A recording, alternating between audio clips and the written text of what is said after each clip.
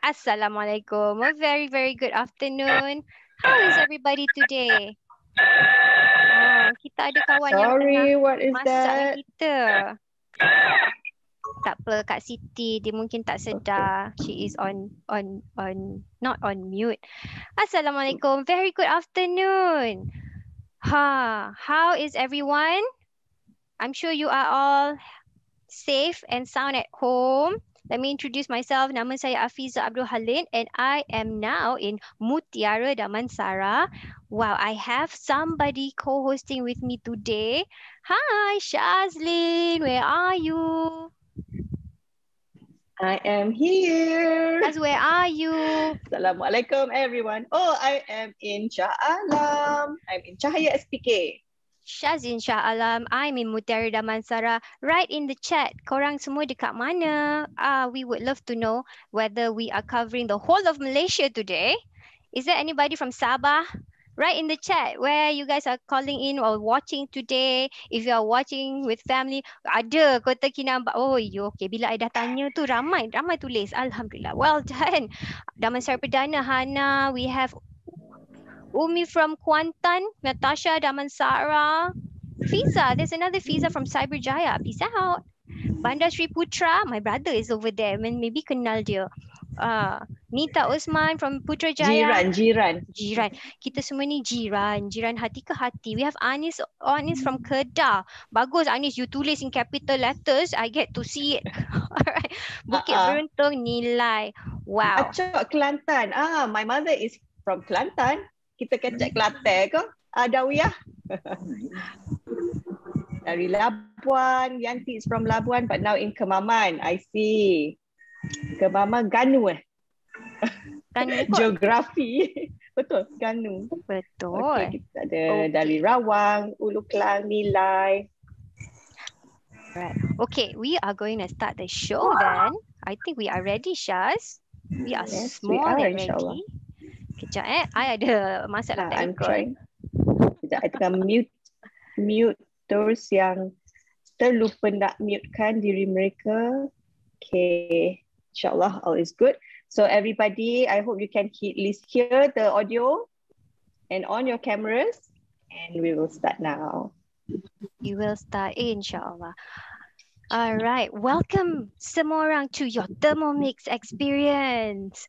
Yes, everything's now being brought to you virtually via Zoom. And today, we are more than happy to host on behalf of THERMOMIXKLM, KL Muhibah, a show that is going to blow your mind. So today, we have China Treasures. And let me introduce myself again. I am Fiza. Or Pija, I will be your host for today. And my gadis untuk I bertepuk tampar with will be Shaz. Hi Shaz, say hi to everybody. Hi everybody. And today we are, check it out. This is what we have in store for all of you. Okay, we are going to start with sweet peanut soup with Adrina, a bread with curry inside by Cikgu Zura. Fee all the way from Melaka. Dia nak buat apa ni? You buat Mimi. And then Karat's going to go la la la la la with Kam Hyong la la. Eza, she's going to show us how we stack and go with chili crab and her mantau buns. Sedap ni. And then Azura's going to show us how she is in love with the mushrooms. And this is quite the highlight lah kan. Kita punya Syaz. Kita tak pernah tengok this thing. Red cabbage lemonade. Sayur boleh jadi air. Macam mana tu? Let's see later, okay? And Adrina dia buat 3 macam benda. That is how efficient our madam is. She's going to be also making peanut butter balls. So sit back, relax. Let's enjoy the show. We can invite more people. You know, hit the share button if there's a share button and invite more of your friends to join along our cooking show for today. And for our customers, tomorrow, Shaz needs you to help with annotation. Okay. All right. For our customers, we will have a cooking class tomorrow with THERMOMIXKLM. Kak Ma and Fee is going to be teaching us how to make ayam kuzi, roti paung, mi hailam, lemongrass, and longan drink. So tomorrow at 10:30 Shaz, are you going to be cooking along, Shaz? Yes. Yang mana satu yang buat? I rasa I akan buat ayam kuzi because Wow. I've not done that. So let us try. I know Let me that try there are some of our customers inside the cooking show right now. Well, can you write in the chat which of the four you nak cook along? Ayam kuzi, roti paung, mi hailam, or the drink? Just write down, and then your advisors, you ping your The advisors drink pun to get the sedap. recipe card. Sedap ni.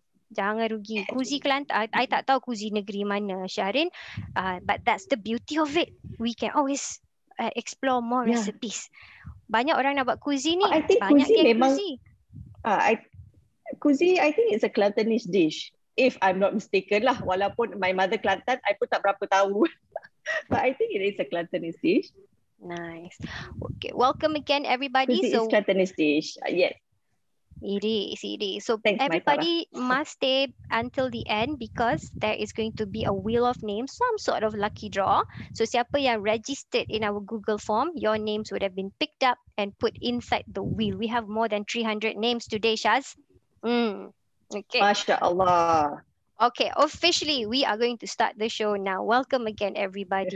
Alhamdulillah, I have been a personal user of Thermomix for 12 years. 12 years? How long have you been a user, Shaz? Amazing.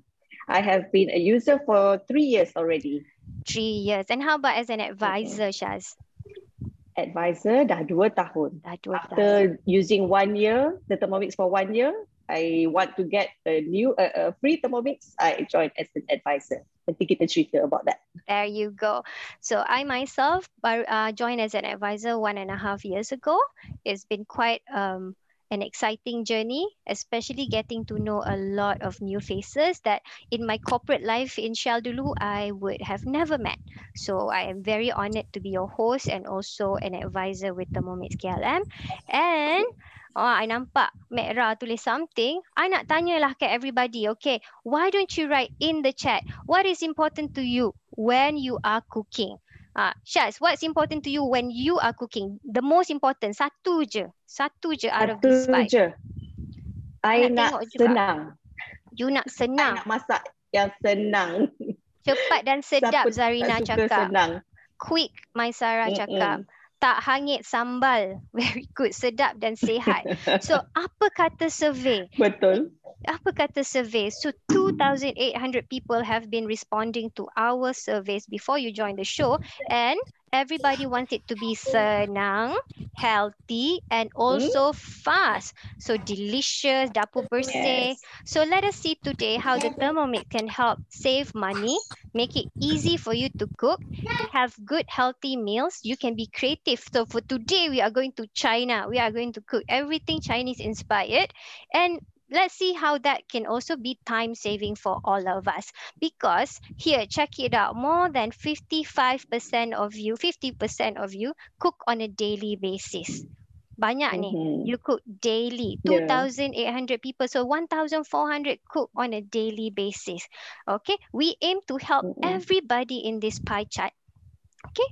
Because one of the things that we can help with is help you to home make your ready-made product. So which of these, Shaz, that you buat sendiri atau you used to buy but now you make? Now I make my own bread. Especially bread. Ice cream pun I buat, yogurt I buat. Actually bila dah ada Thermomix, I try to do everything sendiri because it's easy and it's nicer and you know there's no added preservatives, so I can take care of the family's health as well. That's a beautiful story. Thank you. What about you? I now like to make my own jams. Strawberry jam, blueberry jam, orange marmalade. Maya suka orange marmalade, especially Chinese New Year hari tu banyak sangat lebih orange kan. I just need 3 oranges to make my jam and marmalade. Siapa pernah tengok Paddington Bear? Paddington Bear loves orange marmalade. Zarina makes her own mayo. Okay. So with the Thermomix, you can also explore all these possibilities that you can homemade with at home, with your kids, with your husband. Betul. I think she was trying to echo what we were saying. So what I would like to remind everybody is please stay throughout the show. We are going to have two quizzes where you can win a prize from your advisor, and stay tuned for the in-show promotion, which I will go throughout the will I remind throughout the show. Okay, so a little bit background about the Thermomix before we see it in action is to understand where it came from. So it is a German product all the way from Europe, from Germany. Yeah, the research and the development is done over there, and it is by a company called Vorwerk. Can you say it, Shaz? Vorwerk. Vorwerk. Macam Vorwerk. Vorwerk. Volkswagen. Tak tahu lah. Okay. So when we say Germany, Vorwerk. right? When we say Germany, can you guys in the show, 500 of you, can all of you, one word, if I say German, yeah, German or Germany, what is the first thing that you think about? Put it in the chat. Fiza nak tahu sikit lah what you guys think about it.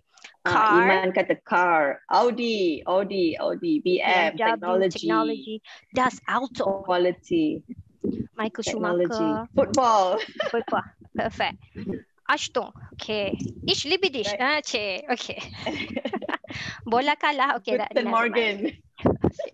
Wonderful. So what Yes, you guys Thermomix. inherently have been writing is, you know, all of these good products is because German made products are of world-class quality, and Thermomix have been is one of the products by this company Vorwerk, which is now spread globally across over countries. If you see over here that the company has been around for more than 135 years. Lama tu kan, Shaz? Okay, this is the kind of company Sangat lama. that you want to be around. Not only it innovates. Betul. Somebody is trying to say something. Okay, kejap. Dia duk panggil Sabar. orang dalam family dia. Okay, I've muted them. Okay. Kita mute dulu. So it has been around for more than 100 years. So macam-macam lah it has seen. This company has seen. It has seen pandemics from the Spanish flu, financial crisis, and Vorwerk is still around to innovate and also to provide service and support to the customers. It also won a lot of awards and recognition, which the presenters will talk about today. You will see that in motion. And the Thermomix itself, yes, this is the TM6, the one that we are featuring today. It has been around for more than 60 years. Dia bukan baru buat semalam ataupun tahun lepas. It has been around since 1960s. So kalau kita tengok gambar awal ni, Shaz, what is it actually? What did it started off as? It started off as a normal blender saja. Betul. And then Vorwerk keeps on asking this question, what else can it do? So that first question is, why can it warm up food? Warm up food and then blend immediately while it's hot. Okay, then one question after another, and you can see 9 generations later, we have more than 24 functions in our Thermomix today. And this is the original all-in-one super kitchen machine that I've personally owned for 12 years. And a lot of people here also dah ada for a very, very long time. We are very proud users of this personal kitchen assistant. Okay, let's discover the Thermomix a little bit and then we can start cooking. When you get your Thermomix at home, this is the only thing that you will need in your kitchen counter, macam dekat belakang Shaz punya background. Alright, it comes with a nice white pristine base unit which holds the LCD display for you to swipe and touch, okay? And then you activate it using the base machine, and the mixing bowl that you see at the top is the one that is going to be cooking. It's the one that's going to be chopping, steaming, and all those wonderful things to make your meal. It comes with a simmering basket that goes inside the mixing bowl, and then kita tutup dengan lid and also additional accessory yang ada like splash guard.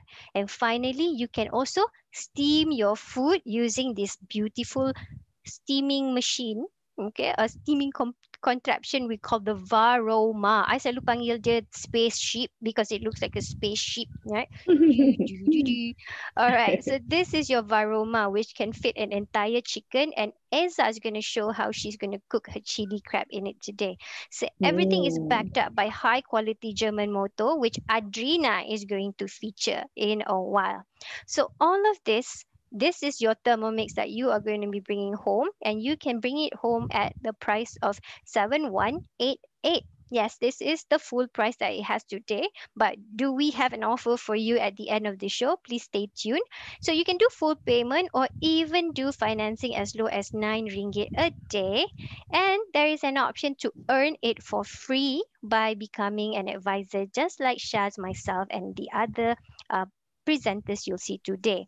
Because with your Thermomix, you not only gonna get this machine, it's going to be replacing 24 cooking functions like your weighing scale, your blender, your stove top. You don't have to worry about finding your manual for your bread maker, steamer. It also have a pre-clean function.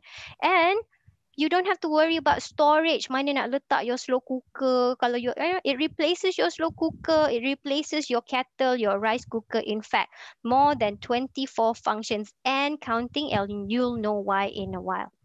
Okay, so just a very quick heads up about the offer that we have is that when you purchase a Thermomix, you are entitled to bring home a free cookbook when you do a full payment. But we have a lot of people hosting new Thermomix, bakal Thermomix users. When you do that, when you host or ajak people to watch our cooking show, you can bring home additional gifts with your purchase of Thermomix, right? It is an assistant that fits any lifestyle, whether you're single, you're married, just two of you, you just started your family. Welcome. Hi, Mandy. Welcome to the show. And it also is good for our elderlies. They don't have to stand so long anymore when they are making their food. Okay, this is a very nice tool to help them cook and relax. Okay, so we're going to get started. We are going to see Cikgu Zura show that everybody now can cook with the golden pillow bread.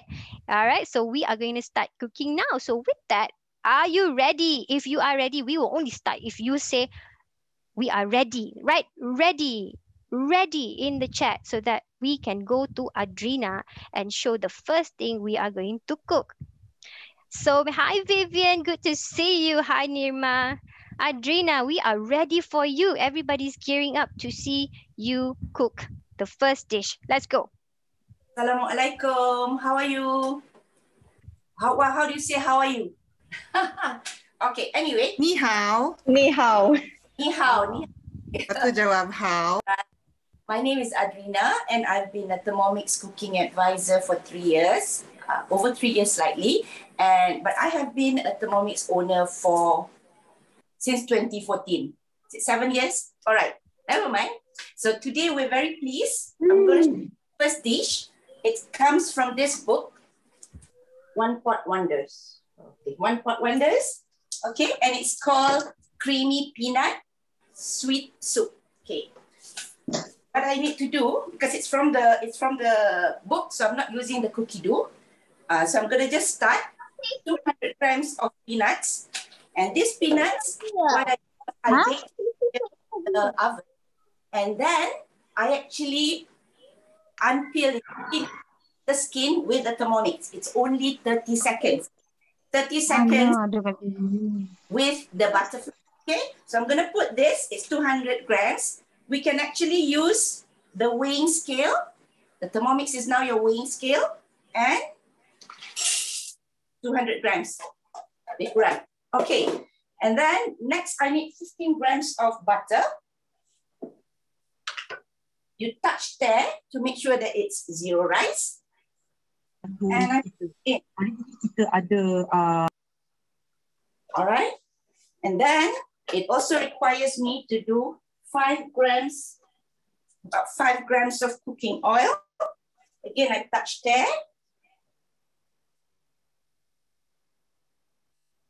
Can you see my scale? Right. Yeah, agak terang lah, but yeah, we can imagine. We'll see the scale throughout the show, so don't worry. And just a 1/4 teaspoon of salt.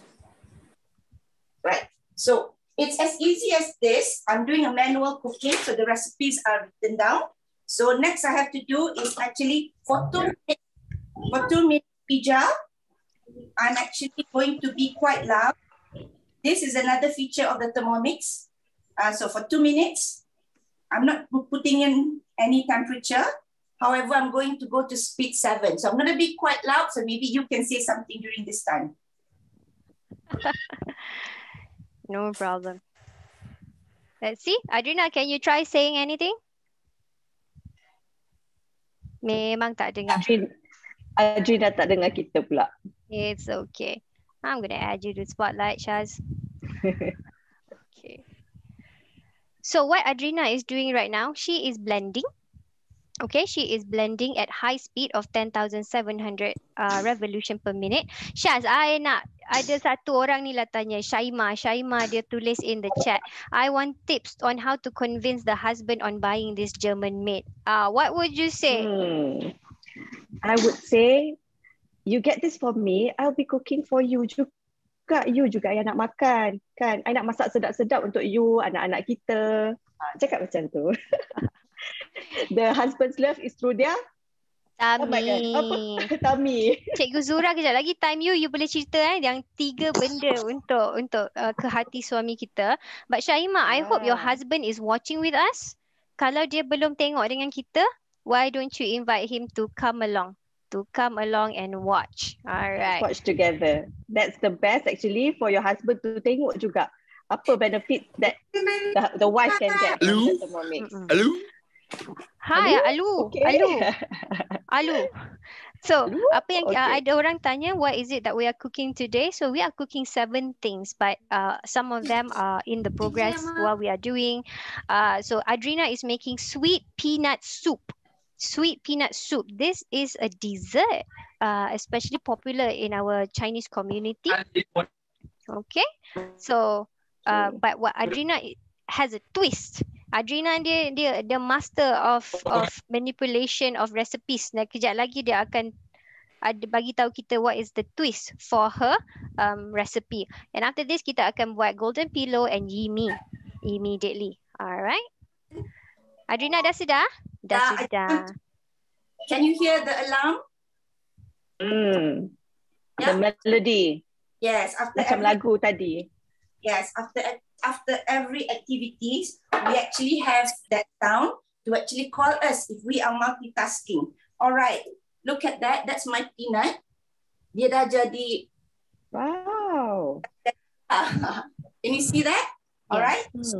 I need to only use, bukannya I don't want to do the whole thing, but I've already done it and it's a bit too much for my family. So what I'm going to do, I'm going to scrape out and take only half, for which I am going to do something else.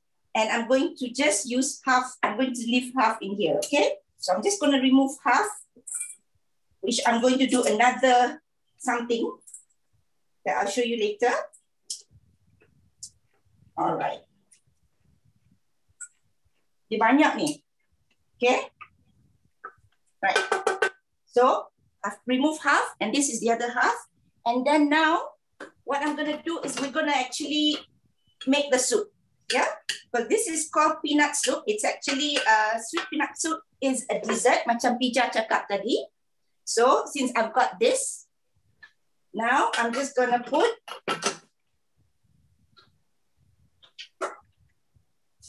some water. I'm going to put 1/4 teaspoon of glutinous rice flour. But I've already reduced the amount. So that's about 3 grams. And then I'm going to have some sugar as well. The original recipe requires to have 60 grams. So I'm doing half, about 25. And then I also want to put in 250 grams of water. So there again, 250 grams of water. So it's so easy like this. Now all I need to do is to talk. This is the part Pija where people say, oh, letak, start. And that's exactly what I'm going to do. I'm actually going to cook it for 6 minutes at 100 degrees Celsius and at speed 2. Okay? So I'm done. At the end of the day, at the end of the show, come back to me, and all I need to do is just that. I'm going to blend it for 1 minute nanti, just to make sure that it's purified. This is how we make most of our puree for children. Okay? And then with this, I'm going to make some energy balls. Okay? So thank you. That's from me, and you can go to someone else. Thank you, Adrina. So we are right now, tanpa membuang masa, we're going to go straight to Zura Burn, and Zura is going to show us how to make bread. Take it away, Cikgu Zura. Hai, cantik mata. Hai. Assalamualaikum warahmatullahi wabarakatuh semua. Ni hao ma. Waalaikumsalam. Kat Cina satu kata. Cantik, beautiful, holeng dalam bahasa Cina. Tu je yang tahu. Yang lain tak tahu. Okay. So hari ni saya Cikgu Zura daripada Terengganu. Saya dah gunakan Thermomix ni lebih kurang 1 tahun 3 bulan. Dan dah jadi advisor selama 1 tahun 2 bulan. Sekejap je kan dah jadi advisor selepas sebulan menggunakan Thermomix. So hari ni saya nak buat golden pillow. Tak pernah hayat seumur hidup buat golden pillow. Ingatkan pillow talk. Siapa tadi tu nak pillow talk dengan husband, nak beli macam mana nak pujuk husband, nak beli Thermomix, sekejap lagi saya cerita. Okay. Golden pillow dia ada dalam ni tau, dalam cookie dough. Dalam guide cookie dough ada resepi dia. Dalam ni saya yang tak pernah buat roti yang sebijak ini boleh buat. Hanya tekan saja, lepas tu kita boleh buat sampai siap dan sedap. Tak pernah buat, mari kita buat. Okay? So korang cari saja golden pillow dekat dalam cookie dough, lepas tu follow saja dia punya arahan. Okay, dia suruh masukkan air. Dalam ni tak ada apa tau. Tak ada apa tau, baru letak air. Okay, lepas tu dia suruh masukkan gula, dia suruh masukkan yeast. Lepas tu dia suruh tutup. Tutuplah dulu. Okay, then kita aktifkan yeast. Tahu tak? Dulu saya belajar buat roti masa dalam pantang anak nombor 6. Dalam pantang kau belajar buat roti. Tapi ya Allah seksanya nak kena mengulik lah. Dulu tak ada masa tu tak ada bread maker lagi. Saya pakai mixer. Bayangkan selepas 3 kali buat meletup mixer tu. Manalah anak ramai, anak saya 7 orang. Kalau anak saya 7 orang. So kalau nak Masya Allah. Mana cukup buat setengah kilo, tak cukup. Kalau buat setengah kilo, macam ni kan buat 500 gram je. Memang buatnya 1 jam. Kalau dulu 1 jam pukul 3 start buat, maghrib baru siap. Dan makan tak sampai 10 minit habis dah. 35 biji. Yelah 7 orang. 1 biji baru dapat untuk berapa orang kan? 35 biji kalau seorang dapat berapa biji kan? Tapi dengan Thermomix, ya Allah ya Rabbi, 1 kilo, 2 kilo sekejap je. Dah siap dah kan? Okay.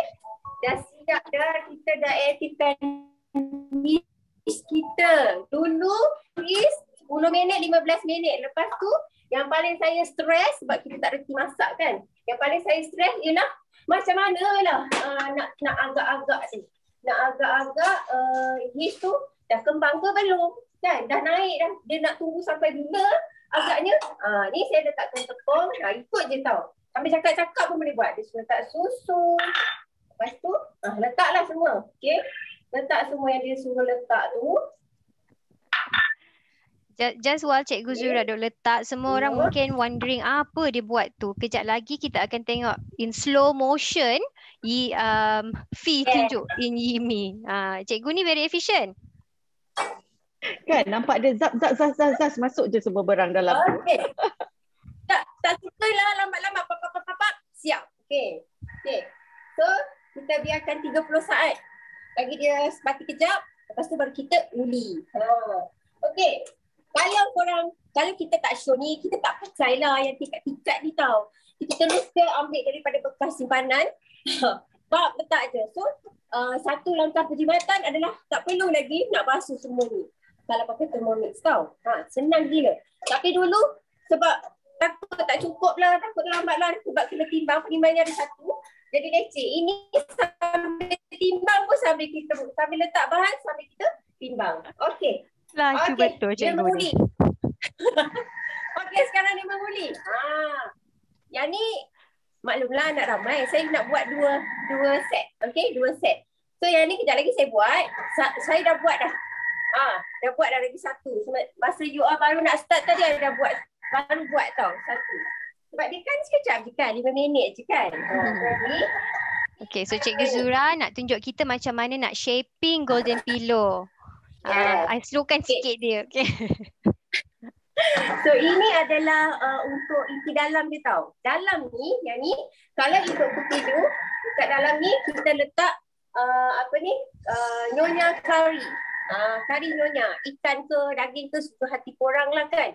Ikan, boleh try. Dengan lupa suka ikan, boleh try inti ikan kan. Ayam ke, daging ke, terpulang lah kepada korang. Okay. So untuk hari ni, Cikgu Zura buat kari ayam saya buat kari ayam. Yang lagi satu tu saya buat kari daging. Nanti saya tunjuk dulu. Wow. Tahu tak? Saya dulu tak tahu pun ni apa benda. Tapi cookie tu ajar saya.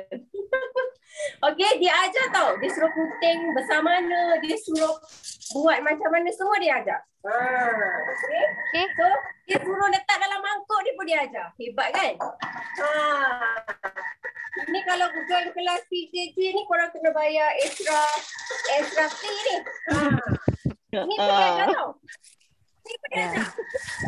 Free of charge dah. Yeah. So Cikgu Zura is doing the steps ahead supaya kita can see the whole recipe lah while we are doing all the other things. So what she's doing now, so kita tengok. Kita letak inti dia. Guna baking paper, takut dia bocor kan. 2 lapis kan? 2 lapis tau. 2 lapis. Okay, yang ni korang satukan macam ni, satukan macam ni. Lepas tu simpulkan. Suka hati korang lah nak simpul macam mana. Jadi dia tidak terbuka. Okay. Okay. Ya. Simple je. So interesting kan this golden pillow?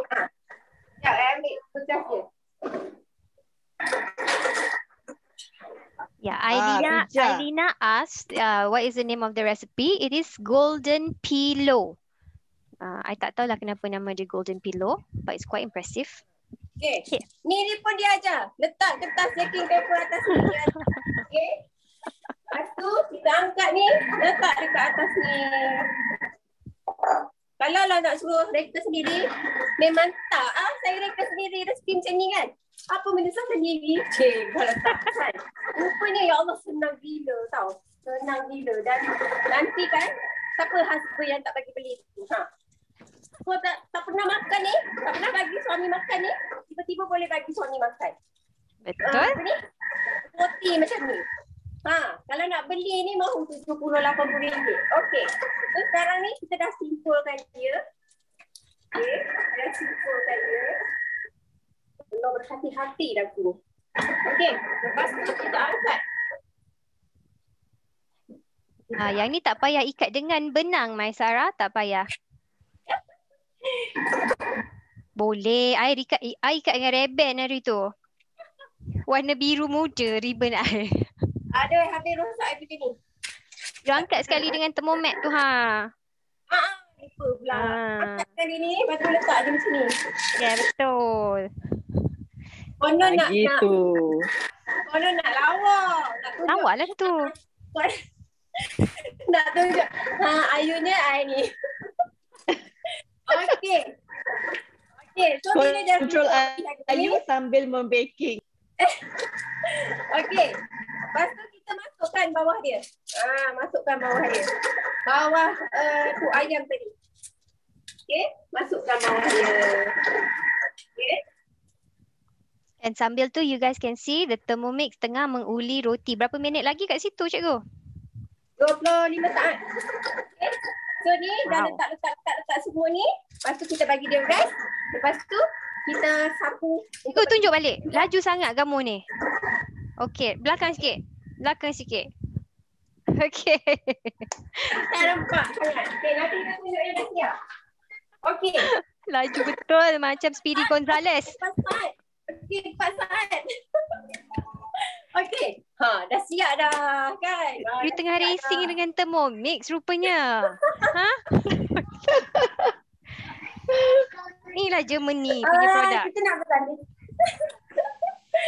Okay. So, tengok kita punya hasil. Now, senang je. Tak payah nak korek-korek kan. Kita pun pusing sahaja. Ada tak blender korang? Ada tak bread maker korang boleh buat macam ni? Tak ada kan? Tengok kita punya. Bukan bread maker je. Boleh jadi blender, boleh jadi steamer, boleh jadi macam-macam. Okay. So, nak keluar ni pun senang guys. Senang gila. Nanti, ajaklah suami korang meroti sekali. Ajaklah suami korang meroti sekali. Tahu. Nanti dia pun impress sangat tau dengan hasil roti dengan Thermomix ni. Ya Allah ya Rabbi. Suami saya kan, saya punya menu pertama, roti pertama saya buat adalah roti potato. Dia suruh dia makan, dia cakap, ini beli ke? Anak-anak pun cakap, ini beli. Hello Thermomix, okay? Lepas tu semua dah, wah teranya mama. Okay, so bila kita dah keluarkan ni kan, kita nak rehatkan dia ni. Nampak tak? Ni saya suka benda ni. Dulu kan masa beli Thermomix tak dapat benda ni tau. Kena beli. Lepas tu belilah dekat Shopee. Konon-konon lah nak feeling pakai yang ni. Lepas tu rupanya yang ni lagi best. Ini kan 15 minit je dah boleh terus rounding. Lepas tu dah boleh bakar. Tak payah nak tunggu lama-lama. Kita bungkus dia macam ni. Nak bungkus macam mana, nak bungkus nasi lemak ke, nasi impit ke, sepati korang. Tapi nak bagi tahu Thermomix ni best. Memang best. Okay, itu saja daripada saya. Sekarang kita datang tengok kita punya pillow talk. Okay, nanti kita pillow talk balik dengan Nanti cikgu. kita pillow talk. Okay, so it depends. Dough akan get ready in how long depends on the bread. So while we wait for Fee to turn on her camera because kita nak masak Yimi right now, Cikgu Zura is a mother of 7 kids.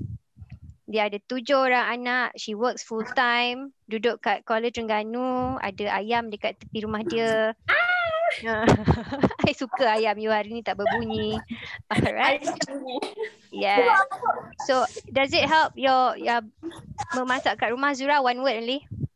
What is the one word it helps at home? Best. Best. Relax.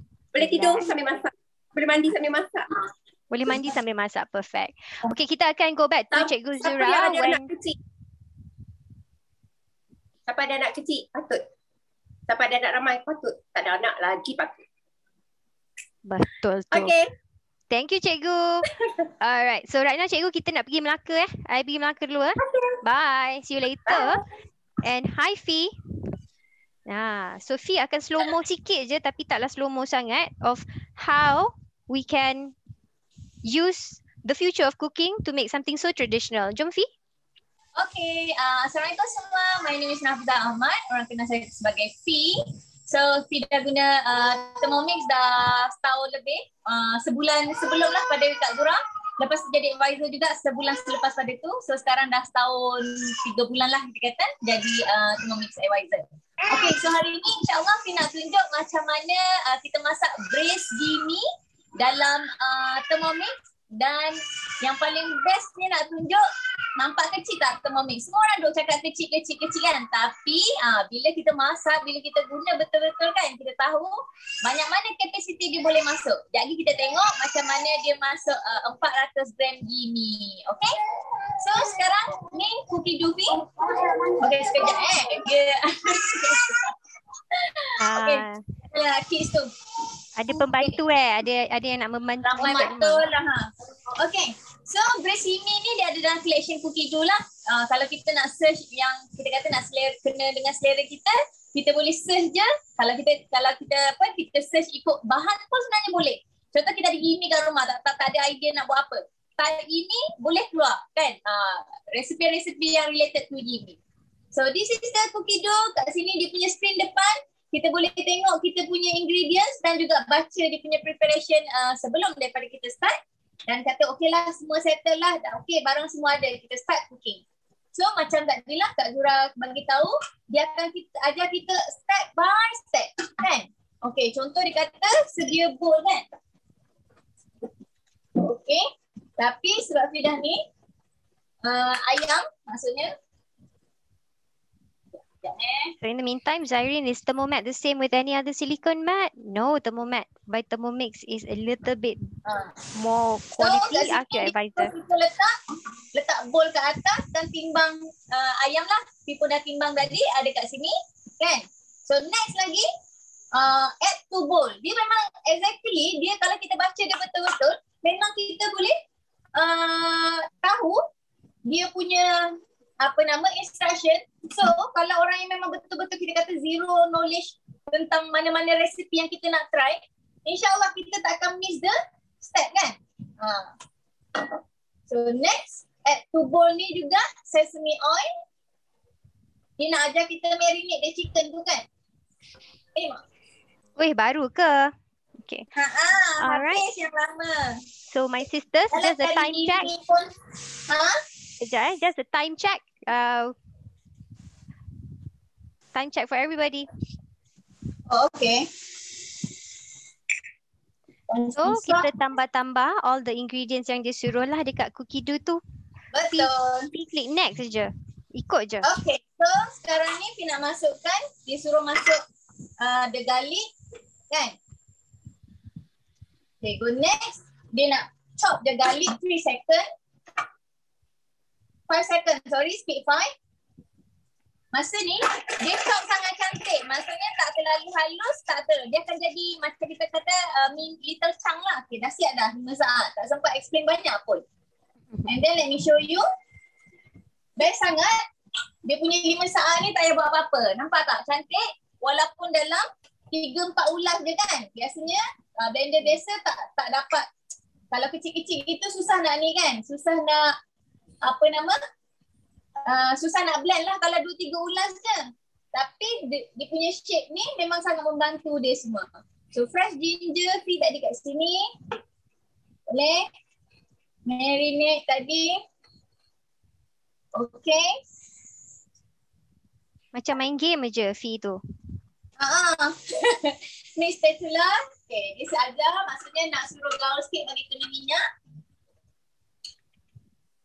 Seronok sebab Fi suka dengan cookie dough, I like to explore a lot of new recipes lah kan. Yang kita tak pernah terfikir nak cuba. Tapi macam dulu sukalah tengok Masterchef apa benda kan. Tapi kita ingat macam level-level Masterchef dia boleh buat. Rupanya dengan Thermomix dia boleh bawa kita ke mana-mana je dan any recipes. Maksudnya kalau kadang-kadang kita nak terfikirkan je resipi apa, try search. Biasanya memang akan ada kan. Macam pizza hari tu, pizza ajar kita even cari dalam bahasa Chinese, Google Translate, masuk dekat cookie dough boleh cari. Memang amazing. Hebat sangat. So sekarang dia tengah tumiskan untuk kita 4 minit. Dia dah preset. Suhu 120 river spoon. Ni semua dah set. So daripada sini juga Afi belajar, okay, cookie dough ajar macam ni. So untuk manual cooking, kita boleh menggunakan sistem yang sama. Kan? Betul. So upgrade kita punya knowledge pasal manual cooking juga. Alright. So Pija, masa tumis ni nak pass dulu kat orang? Pas dekat pijak balik. Thank you so much, Fi. So, banyak sangat Fi tunjuk tadi. Mungkin it was still very fast. But what Fi did is just she follow instruction. And sambil tu dia impart knowledge for all of us. So now we're going to go to a short introduction of cookie dough. Tapi tadi kan ada orang tanya kan, what do you want to say to your husband? So I ambil some of the tips yang you guys letak in the chat and check it out. Sama dia kata, why don't you take the manual cooking job for a month? Suruh husband yang masak, and then how Thermomix can help. Yang ni kata, a friend bought a new car by selling bread dengan Thermomix. Why not? Why not we? And then husband, you won't regret it. Trust me, you know those kind of things. Ataupun macam Cikgu Zura cakap lah, jom kita pillow talk. Tengok dia punya pillow sekejap lagi. You pinjam pillow dia, you buat pillow talk. Okay, so macam tadi Adrina, she does a lot of the high speed blending. We can also even be a little bit softer and make your own healthy homemade ice cream with your kids. It is fun, no coloring, no preservative, and something that can be enjoyed by any ages. So that is really nice because food is memories. Yeah, you makan something, you akan terkenang. So let's make more of them. So what Fee and Cikgu Zura was showing just now is something we call the cookie dough. The cookie dough is our online recipe platform. And then all you got to do is go on to the cookie dough website, or just like this one, and then we type the things that we want to cook. Okay, you just type in the search bar and then you click search, and then there are loads and loads of different recipes over here. So ni is a very old picture. Right now we have over 71,000 recipes inside cookie dough, and of course a lot of you say, okay, it's a German product, just international recipes. But no, we also have Masakan Nusantara. Check it out, we have collections and recipes from Malaysia. Check it out, why ada ayam masak merah, nasi goreng kampung, congee, especially after you guys go vaccination, nak masak bubur, you can also use the Thermomix and cook 2 liters worth of porridge that will bring you back to healthy jumping you in no time. Even your teh tarik, mi goreng mama, and of course the whole theme for today is Chinese food. Okay, you can also look for your home life, whether you are pregnant, you are expecting kids, you have toddlers, and you want to make things that are healthy, nutritious, and suitable for them. There's purees. There's also this one, black bean brownie, so tasty. Your kids will never know that they are not eating the actual brownie from tepung and things like that. They are eating healthy ones instead. And if you have other considerations like detoxing, you want to be on keto, all of those recipes ada. Remember, there's 71,000 recipes inside. So if you want to like make something for your family next week, you want to plan it out, you can just search inside the cookie dough, and then you can even schedule it for the coming week. So in this case, chocolate cookie, I click to my week, and then I can plan my meal as far ahead as I want. And if I don't have ingredients, I can just click on a recipe and add it to my shopping list. It becomes a shopping list, and I can print out the ingredients, send it to my partner, and then they can go shopping for me. Remember, 71,000 recipes and counting.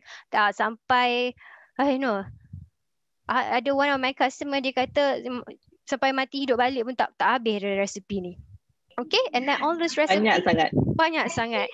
Yeah, all those recipes you can even utilize the upcoming purchase and host gift that you are going to be getting when you purchase your Thermomix and host a cooking show just like this with your friends. Okay, now, jing jing jing, it's already quiz time. Shaz? Yes. Let's do the quiz. So the quiz is open for everybody except advisors, preferably orang yang tak ada Thermomix lah. So Shaz is going to read out the question. You got the question, kan? Yes. And Okay, I hope everybody has been paying attention tadi from Cikgu Zura, because this question is about what she did just now. Okay, yeah, I the think question is... we do have to change a bit of the question because itulah. okay, tak apa. Okay. I'll change the question right now. All right. So everybody, you got to write in the chat, and the winner must be, the winner is the person who writes the most Correct. and the Accurate. fastest. And the fastest, yes. Okay. Okay, I will keep up an eye in the chat. Okay, Everybody you tanya. ready? Everybody ready? Okay, so just now, Cikgu Zura she kneaded the bread in Thermomix. How many minutes? How many minutes did she need to knead the bread just now? Okay, I think we got a winner sudah. By the way, the winner must go Tapi, off mute. Masya Allah, we have 55 people answering the question. The Wow. questions. Wow. I And see so laju Aida. everyone. I see Yes. Aida as the first. All Yes, right. that's right. Hi Aida, can you go off mute? Congratulations. Hi. Hi, Aida here. Hi Aida. Congratulations, you got it right. 5 minutes. Alhamdulillah. Thank you. Thank you. So who invited you? Nurul Nadia Zakaria, my Thermomix advisor. Wonderful. Okay, so you already have a Thermomix, I assume? Yes, I have. How long have you been using it? For the past 6 weeks. Oh, barulah ni. So what's the first dish that you make? The first dish was mantu and also teh tarik. Orang suka buat teh tarik tu tau. Very nice. Yes. So what made you want to get a Thermomix in the end, Nadia? Nadia pula, Aida. In the end, Hmm. sorry, what's the question? What made you wanted to get a Thermomix in the end? It's all about the family, the food, and enjoy the food for the family. Oh, that's beautiful. That's Kan, nice. it's an investment for the family. So congratulations, Aida. You can claim Congratulations. your token for winning the quiz from your advisor. Okay? Congrats. Thank Happy you. Thermomixing. So another thing that I want to announce right now is for those of you who are eager to get a Thermomix right now in the Thermomix KLM show, your advisors will be giving a complimentary gift if you were to place the order within the next 48 hours until Sunday end. So you have to let them know, and they will also give you a complimentary gift. But what if I open it up right now? So write in the chat. If you want a Thermomix, you write it in the chat right now. I want TM6 dash put in your advisor name. So at least I can tell your advisor to contact you after the show. Okay? So you can write it down. Oh, I want TM6 Fatin. Kita ada banyak Fatin, Syahida. You can tulis Fatin apa nama dia? Fatin mana? Okay. So we have Shahida. Is there anybody else who are interested to get a Thermomix 6 now? Because you will be eligible to get the in-show promotion. So don't miss out. Oh, terus. We have Shaf, Dayang. Wonderful. You need to write, I want TM6 so Fiza can extract the chat later and send it to KLM advisors. Banyak ni, banyak. Hayati Musa, Razia, you guys got to get ready, advisors. So another thing is just do place your order today so you can get it in July. If you were to order it from tomorrow onwards, you'll be getting it end of August. So we'll talk about this later. For now, we are going to go back to Fee. Hey Fee, let's put in your Yimi. Say, I rhyme lah. I'm like a rapper. Okay, sekejap. Mana? Okay. So sekarang dia tengah disuruh kita soak 400 gram of yimi sebab dia masih lagi saute ni sebenarnya. Aduh yang. So nampak tak banyak mana 400 gram. Banyak ni. Wow. Banyak. So sementara dia tengah saute, ya. Sepaket yimi yang tinggi tu kan? 400 betul. ni. Satu paket tu memang banyak. Kalau family fee sekali makan sebenarnya separuh je. Maksudnya ni kan ni pun nanti ada lebih boleh hantar kat jiran lah. Okay. So sekarang nak bagi tahu even soak yimi pun dibagi tahu step bila. Sebab yimi kan yang jenis keras macam tu kan. So step kat mana menentukan dia tahap lembik mana. Maksudnya okay ni adalah masa yang sesuai untuk kita soak ni yimi tu kan. So nanti by the time kita punya tumis dah siap, kita boleh masukkan semua. Okay Pijang? Sementara tu kita boleh ceritalah sedikit macam mana collection ni ada. Maksudnya kita boleh nak dapatkan resepi-resepi macam ni, you just type sama ada nak cari single resepi pun boleh dekat Cookido kita kan, ataupun kita cari dalam inner collection. So banyaknya resepi Asian kan yang sesuai dengan selera kita, sesuai dengan Asian kita ni, termasuklah rakan Chinese kita kan yang makin ramai. Alhamdulillah Fi pun dah mula getting Chinese customer from my advisor lah kat bawah-bawah kan. So benda ni sangat universal. Kat mana-mana kita pergi, siapa pun orangnya, InsyaAllah Thermomix akan memanfaatkan untuk siapa-siapa saja. Alright, so Fi nak tunjuk macam mana dan beberapa collection yang Fi simpan. So dia ada dekat sini, my recipes kan, save collection. Yang ni kita boleh buat through phone, through another device yang kita log in Cookido kita tu kan.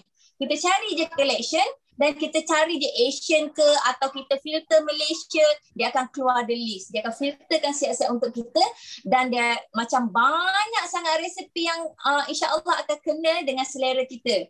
So, ni Pi punya bracelet ni ada daripada Asian All-in-One. So kalau tengok kat sini ada 12 lagi resepi yang sangat sesuai dengan kita. Kalau tengok nama, tengok list dia pun memang apa nama? Terliur kan? Apa nama bijak? Banyak benda yang kita boleh buat. Dan maksudnya sangat kena dengan selera kita, sampailah Thailand punya pun ada, Indonesia ada, Singapore, Brunei, sampai dia apa nama dessert pastry pun ada, sweet pastry, apam tak apam kan, peranakan punya menu juga. Dan insyaAllah kan Cookido ni dia tak berhenti kat situ, dia keep updating. Masa Fi beli dia dalam 50,000 je masa tu. 50,000 tu macam wow dah kan. Lepas tu sekarang dia dah 70,000 kan, dalam masa setahun. Dan basically dalam masa 2 minggu akan ada berpuluh-puluh resepi masuk. Maksudnya kita ada resepi developers all over dunia lah, kita kata internationally.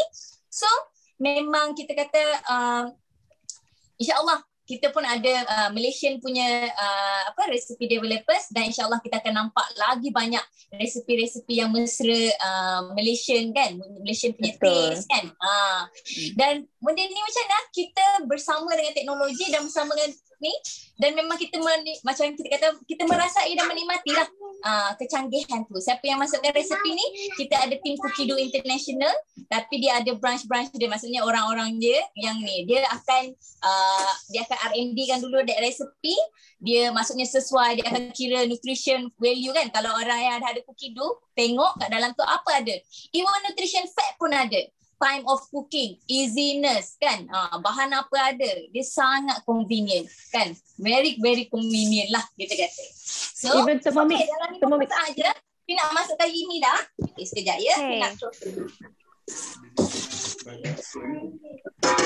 So in the background, I tengok ada 15 orang who wanted TM6. So I kena minta approval. Boleh tak lebih daripada 5 orang to get the intro promotion. Okay, Fi, let's do it. We should tell ataupun macam memang macam nak cakap I should encourage untuk semua orang. Sekejap tak dengar lah Fi. Tak dengar, kenapa tu? Fi punya ke? Bukan. Okay, go ahead. Ada Galaxy Note yang berbunyi. Mari I tunjukkan dia. Okay, dalam 10 second lagi. Okay, untuk orang yang nak kan macam ni, Fi berdoa, kita doa dan kita highly recommend. Sebab the earlier you embark kan, maksudnya kita join the journey of Thermomix ni, lagi banyaklah benda yang kita boleh dapat kan kat dalam. So next dah masukkan bak choy. Oh yo, tak keluar pula. Next, reserve yimi. Nampak tak banyak yimi ni? Ni pun guna kita punya aroma dish untuk toast dia kan. Jom kita masukkan. Okay. Banyak tu. That's a lot. So that can Oh, feed like what, 8 orang? Ya, lebih ni. Sangat lebih. Sekejap Fi one hander, tapi untuk orang yang tak kenal lagi lah, Fi memang one hander, tapi Thermomix ni memang sangat membantu kan. Lagilah macam kalau tangan sakit, my hand kat sini pun sebenarnya ada dia punya kelingking ni, dia maksudnya dia ada limitation lah, and then dia boleh sakit lah kalau menggoreng ke apa benda, overworkkan dia kan. And then bila Thermomix, banyak sangat benda yang dia tolong, dan dia tolong ringankan lah dari sudut menggaul, dari sudut ni kan. Okay, so dimasukkan udang penuh ni. Jadi dia nak pusing sekejap lagi, kita tengok. In the meantime, kita pasti kita akan go to Kak Rat. Kak Rat is going to okay, dah boleh tutup. Sekejap. And then dia suruh kita insert, bantu dengan spatula lagi. Alright. Within 3 minutes dah masuk semua kan. Nanti dia tolong, dia akan minta kita tolong ni pakai spatula ni. Okay. Very Dan nice. Tolong dia tulangan ni pun bergerak. memang dah well designed lah with the Thermomix ni kan. Yes, you will get all of these accessories that you see we're using today. Tak payah beli additional extra things. So we are going to come back to Fee at the end of the show. So Kak Rat, we are going to go to Kak Rat. Kak Rat's going to do Kam Hyong La La La La La La. Go ahead, Kak La Rat. la la la la. Hello, Assalamualaikum. So as Fiza said, I'm gonna do Kam Hyong, okay? Kam Hyong Lala. All right. So Fiza and Fee has been talking about cookie dough. So I'm basically accessing cookie dough to do my high temp Kam Hyong Lala. All right. So cookie dough ni macam recently call. So I baru masak, recently cook. So kita boleh access balik. Kita boleh retrieve dia. Retrieve dia, lepas tu dia tak ada kat situ. Sekejap ya. That's Kan. funny, Kak Rat. I nak retrieve, tapi dia tak ada kat situ. So I dah retrieve kat I punya my week. So I plan to cook it today, okay? So I'm going to start cooking, but I'm not going to do the lala, okay? I mean, I'm not going to do the prawns. I'm going to do the lala, gantikan to show that lala tu masak dekat dalam Thermomix pun tak akan pecah. Orang kata, lala boleh masak, tak pecah ke? So I'm going to prove to you guys that it tak pecah. So I'm going to go straight to step 3. Kita can actually pergi terus ke step 3. Dia akan cakap apa? Okay, because it's guided cooking. The best thing I like about cookie dough is guided cooking. Dia kata kita put in 1 garlic clove. Okay, I have that. 1 garlic clove here. Where's my clove garlic? Okay. Lepas tu next. Okay, next. 30 grams of shallots. Okay, letaklah bawang kita. Lebih pun tak apa. Bawang saja kan? Okay. Alright, and then 15 grams of fresh ginger that I've sliced. Now, you have to, you jangan derhaka recipe. Bila dia kata slice, you have to slice. That's the reason why. Okay. Then next. 1 bird eye chili. Okay, I suka pedas, so I tambah sikit lah. Lebih-lebih sikit ya. And then what does it ask you to do next? Next, dia kata 10 grams of dried shrimps. Okay, so I've soaked dia. Dia kata dried shrimp to soaken to soften. Letaklah. So, what is Kam Hyong Lala ni? Kam Hyong is, they call it the golden flavor. Okay, I think it's because of the color. You talk curry powder and things like that kan? So it's a very, very famous Chinese dishes if you makan dekat Chinese restaurant. So I'm going to insert and I'm going to chop. 5 seconds, speed 6. Dia cakap kat sini semua. So,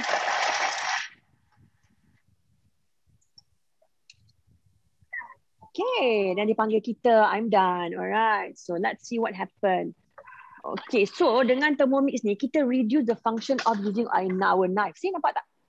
Gorgeous kan? Gorgeous. So, dengan bawang kering sekali dia boleh try. And the smell is awesome. Sedap bau dia. So kalau you guys ada anak kecil kat rumah, just the adult children, you can add in more cili padi to your liking, yeah? This is how you take your Thermomix up. Up and down and up, okay? Alright. So, then I'm scraping then. I'm going to put in 30 grams of oil. 30 grams of oil is basically 3 tablespoon saja tau. Mana ada orang masak sampai 3 tablespoon. Selalu semangkuk pun dia masak katnya kan? Okay, about that. Next. So I'm going to put in a stock of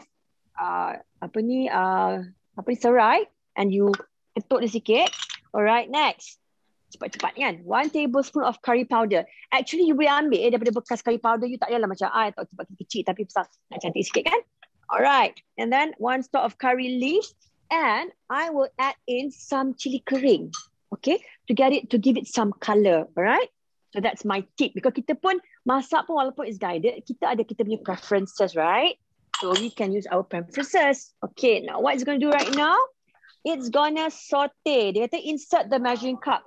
So best, kenapa dia kata measuring cup? Okay, whatever that goes through the lid, because it comes in 2 sections, you can terus masukkan. Serai tu tadi tak nak hiris-hiris. Kalau pakai blender biasa, you kena hiris-hiris baru you boleh blend kan? So insert the measuring cup, alright? Then for 6 minutes at 120 is a saute. So dia ada perfect temperature control. So it tells us at what temperature that you're going to use. So untuk tumis, kita guna 120. Lepas tu cookie dough kata sini, turn the speed selector to speed 1. So I'm turning. Lepas tu I boleh buat, tengok you all masak. So right now, it's sauteing all my ingredients ni for 6 minutes. Lepas ni, you can go to Eza. Then can come back to me when I put in my lala yang I dah bersihkan, okay? And then I'll show you how we're going to do it, yeah? Perfect. Thank you so much, Kak Alright. Rai. Ta-da. Kak Rai is always so articulate kan. Senang sangat nak faham apa yang dia ajar. So thank you Kak Rai. So we are now going to jump to Eza. Eza is going to show us how to make her stack and go chili crab. Hi Eza, Assalamualaikum. Hai, Waalaikumsalam. Selamat petang. Ni hao ma? 很好. Alhamdulillah. Okay. Tak tahu nak jawab apa. Okay, so my name is Izzat.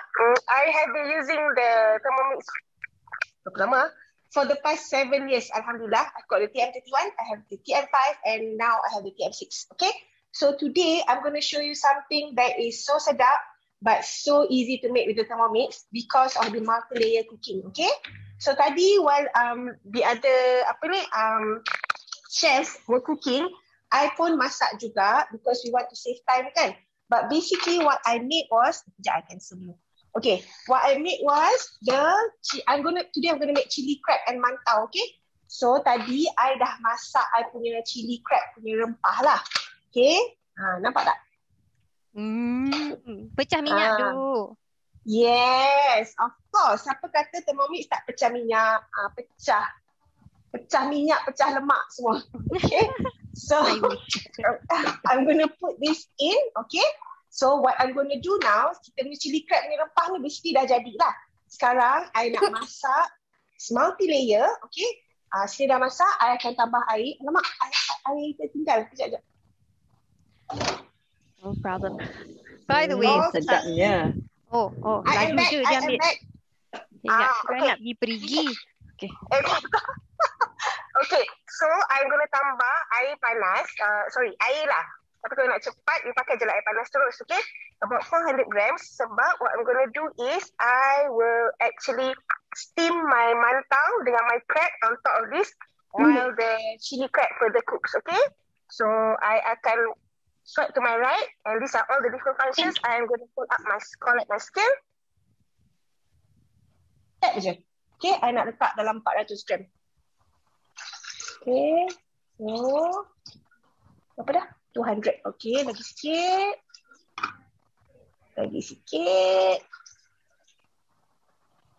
Okay lah, cukup lah. 3/7. Okay. Kalau tak puas hati, kita letak lagi sikit. Lebih pula. It's okay sebab benda ni kita nak guna untuk steam and untuk masak pada lah kita punya chili crab punya rempah tu. Okay. So, I'm going to open my Varoma. Okay, so this is called the Varoma. Okay, Varoma ni kita ada the steaming dish. Okay, here. Okay, and the tray. So it's 2 levels. Cantiknya mantau you. I terpesona. Okay, so ini I perlulah takut tapi ada juga sengit-sengit. Betul. Okay, so kalau tengok dekat sini, I letak my crab dalam ni. Nampak kan? Sekejap. Nampak? How many ekor? This is about dia dah potong 2 kan. I think about 3 ekor kot. No, 4 ekor. So this is lebih sikit daripada 500, about 530 grams. Okay. And bila you buat Varoma ni, what it does is, dia akan masakkan, steamkan you punya crab kat sini. Lepas tu, I'm just gonna stack my mantau here and cook at the same time. Beautiful mantau. Yes. InsyaAllah, tengok macam mana dia mengembang nanti Okay. So this is basically steam mantau lah. Kita nak makan dengan chili crab. Sekejap lagi. So I buka ni.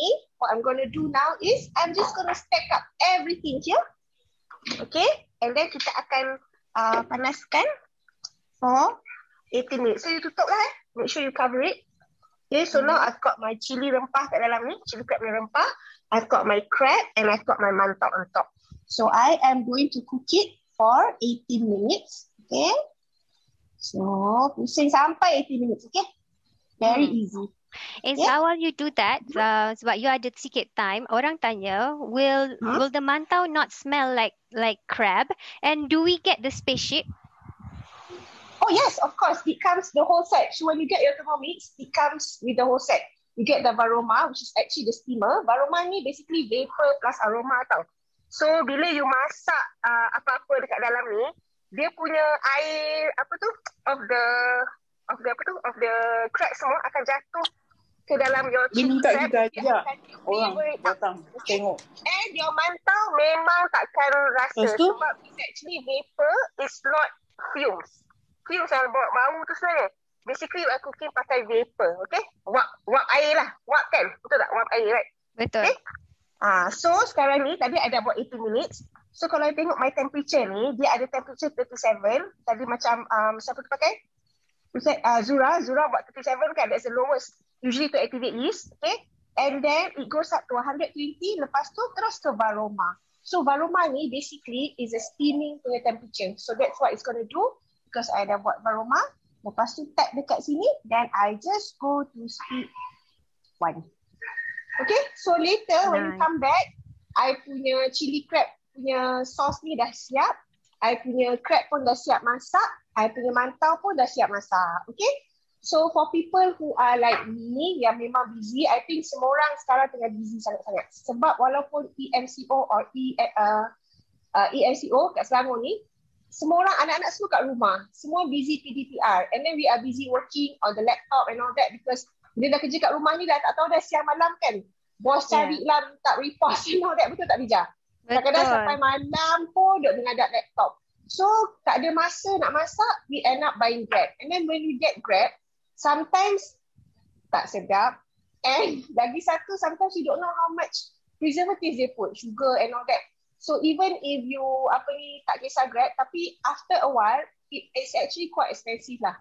Kalau you nak makan dalam satu hari, katakan 3 meal, macam I've got a family of 5. I've got my husband and me and my 3 kids. My 2 older ones are 19 and 20. Lepas tu my youngest is 11. So dia orang memang makan banyak. Kalau I order Grab, sekali makan 1 meal can go up to RM150. So you imagine, okay, breakfast, lunch, dinner, RM450 a day. Whereas you get this Thermomix, dia ada interest-free installment plan, comes up to only RM291 and you boleh masak 6 kali sehari. Okay, so that's why I love the Thermomix very much. And especially the multi-layer cooking because on top of doing this chili crab mantau with mantau, you can also do nasi ayam. Betul tak Bija? Betul. Baru nak suruh you kasih 2 lagi example. Give me 2 examples. Okay, so yang I selalu suka buat juga is nasi ayam. Okay, you know why? Because you boleh masak sup kat bawah. Dekat tengah ni kita guna simmering basket untuk masak nasi. Atas ni, layer kat bawah tu kita letak ayam. Atas sekali kita letak sayur. So, your nasi ayam is ready in 30 minutes. While you letak stack-stack tu, you sama buat kerja, tengok-tengok 30 minit, dia panggil dah siap dah. Okay? And the other one that my kids love very much is the steamed salmon, okay, with boiled potatoes and asparagus. Okay, bila dah siap tu, that only takes about 20 minutes. Lepas tu you buat mushroom sauce. So you have a complete meal, a wholesome complete meal in under 30 minutes. So memang sangat best Thermomix ni. Okay? Thanks, Eza. So we're going to see you back later kan. Everybody wants to see her ketam.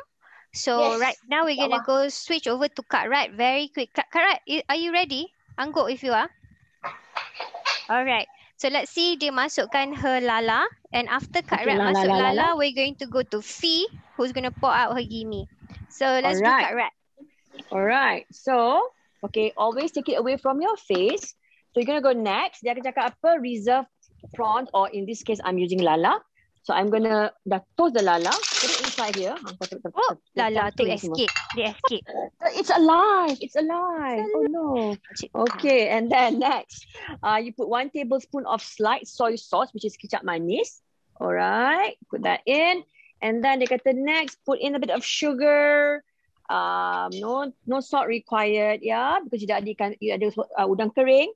And then I'm gonna tutup dia. And I'm going to go next, reverse spoon, and it's going to stir my lala. Okay. Okay. Right. But then, tadi, Eza dah cerita pasal temperature 120 aroma kan. Now, with under high temp, I'm not doing high temp right now. If I'm doing high temp, I would have to use my hockey mask. All right. But with high temp, it will reach up to 160 degrees, tapi only guided cooking because Gowong is very particular about safety, all right? So to ensure safety and the perfect precise temperature and perfect food every time, it's under guided cooking. And you also can do caramelization at 170 degrees. But semua is guided cooking.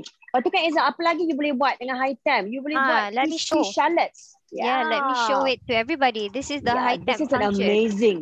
This is one of the most amazing collection that we have on Cookie Dough.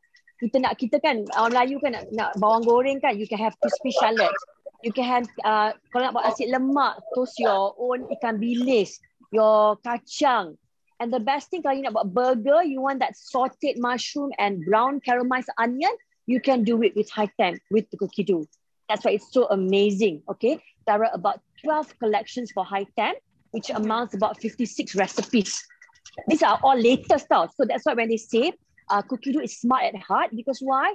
With one-time payment, it adds on to the better functions of Cookie Dough and the feature mode at no extra cost. Betul tak, Fiza? Betul, Kak Rat. Next one you try this one salted egg prawn pula boleh? Yes. Okay, Actually, so I dah buat, I buat masala squid tapi dah selamat dah. My family eaten it for lunch. Yeah. So yes, there are a lot of things that you can search on Cookie Dough right now. So macam this Kam Hyong one, which will open up.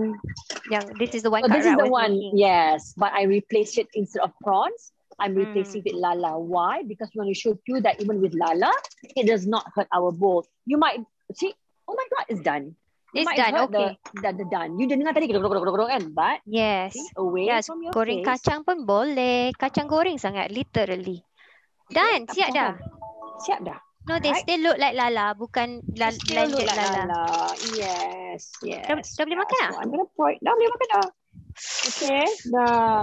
And then look at my bowl. It's still shiny and you can pre-clean. The best thing I like about the Thermomix is what?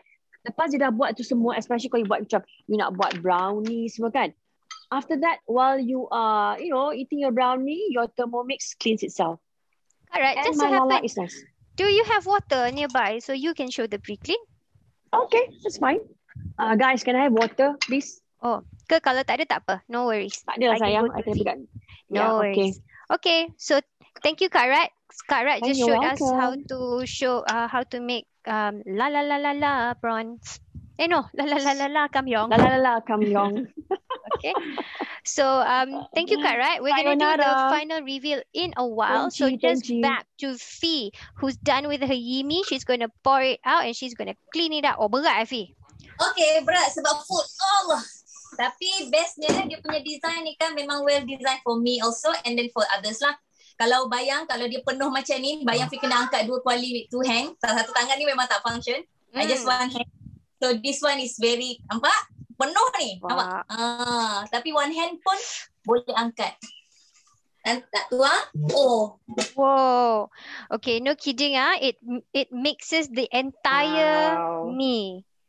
Banyaknya ya Allah Fi. Memang tapi boleh kan habis satu family tu? Satu family tak habis, memang kena bagi orang ni. Full ni. Sekejap Ni pun ada lagi. Nampak? Bersih je bowl kat bawah. Betul. Nanti keluarkan. And then ni pun dah penuh. Sekejap Fi tunjuk. Jadi Fi bagi balik. Nanti I reveal the gambar dia. Okay. This recipe is sedap. I've tried it. It's really good. So siapa dia yang dah ada Thermomix tu try buat. From macam ingredient yang memang kita boleh jumpa kat rumah. So kan siapa-siapa yang ada Cookie Dough, yang ada Thermomix tu, have a try. Dan siapa yang belum ada, make this menu dalam your nak cuba resipi kan, to do list recipe. Alright. Wonderful. Okay, pijat. Alright, so we won't be able to show pre-clean just yet. So I'm going to go straight to Azura because we are catching time right now. So Azura is going to show us how to make ada orang menyanyi. Hi. Okay. Hi Azura. Hi. Sekejap. Okay. So Azura is all the way from Dengkil. Very festive juga. Jom Azura, what are we making today? Azura, you're muted. Azura. Tadi dah unmute. You mute balik. Okay. So today I will be making stir-fried Hongzi mushroom with green vegetables. Okay. So this recipe you cannot see, too bright, right? Anyway, this recipe is not readable by us because it's a Chinese recipe. from China punya site. Still cookie dough. So kita boleh access kat sini, tapi we have to look at the translation on our phone for Google Translate. Fija ada ajar semalam how to do it yang mirror tu, tapi sorry, tak sempat nak belajar. Okay, so I'm just gonna follow it. Okay, exactly. But I checked out, this one doesn't really peel the bawang putih for you. So I'm just gonna do that manually, all right? So I'm just gonna start cooking. It tells you to put 10 grams of this is all in Chinese, yeah? 10 grams of garlic. So I'm just going to peel the skin off so that you guys can see. Okay, so I'm just gonna leave it for a bit, and then for 5 seconds, reverse, speed 5. And Azura is peeling garlic, looking so fine. Yes, because I don't like to touch it. Tadi pegang pun ada bau sikit kan, tapi not so bad.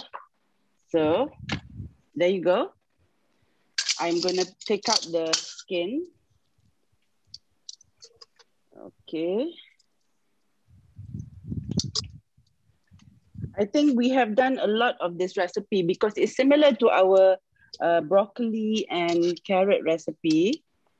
Tapi hari ni ada twist sikit. Okay, so let's out with the skin. So kita nak juga scrape down. You guys can see how it looks like. Okay, and I shall continue with the recipe. Okay, it says the apa ni benda ni, but probably dia nak dia akan blend lagi sikit for 3 seconds, but I'm not sure apa, so I'm just gonna take 5 speed 5. Okay, I tak faham apa dia tulis, so I'm just gonna follow. So maknanya dia blend lagi sikit. Let's see. Yeah, it blended a little bit more, and I can see a little bit of the kulit yang tak terkeluar just now because it was probably under the blade. So now I see it. Okay. Okay. Okay, see? So what's now lagi cantik, very lagi halus. nice. Lagi sekata. It's very even. Yes. Okay. And then I think I'm supposed to put 10 grams of minyak, which is olive oil. I think what it says there, but that's what we usually do. So we're just gonna weigh it. We can still see the weighing scale. Oh, terlebih sikit tak apa. Virgin olive oil is very good for you, very healthy. So kalau terlebih sikit, it's fine. And then it says to put 20 grams of carrots, very thinly sliced. Okay. I have more than 20 grams because we like a little bit more color. Okay. Tak apa, suruh tutup. And stir fry at speed spoon. There you go. Okay, why we like to use Thermomix is because we get to use healthy oil, or what you call sensitive oil, like virgin olive oil or virgin coconut oil, which actually sometimes a lot of people they makan as ubat or as a supplement. Okay, so but you don't have to take it like that. You can take it in your cooking. And usually this kind of sensitive oil, you cannot actually cook on the stove because their heat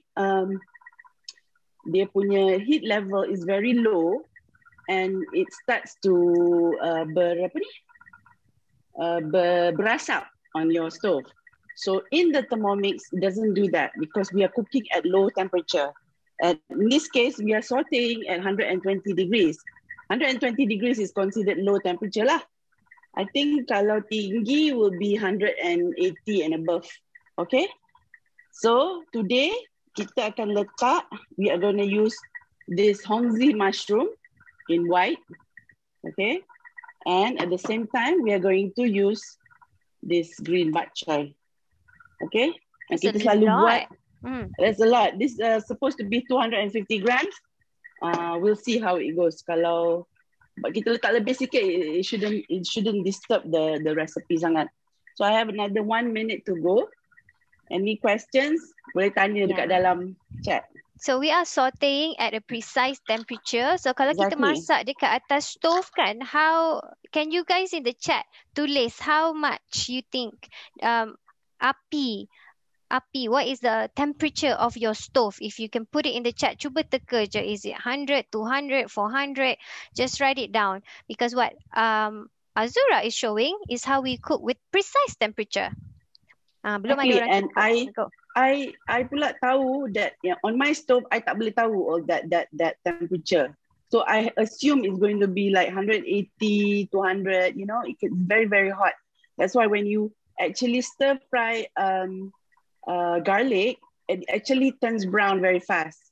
And that burnt garlic is actually not good.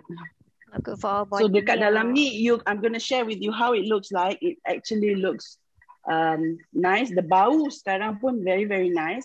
And the garlic actually remains tak brown, okay? So it actually sweats. It sweats the garlic, so you get the optimum taste of the garlic.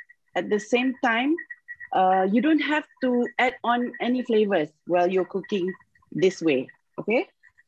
Okay, we're done. So yes, the average temperature of your stove is 210 degrees Celsius. Yes. Api besar tu, api kecil kita tak tahu. There you go. Wow, look at your carrot, man. So nice. Okay.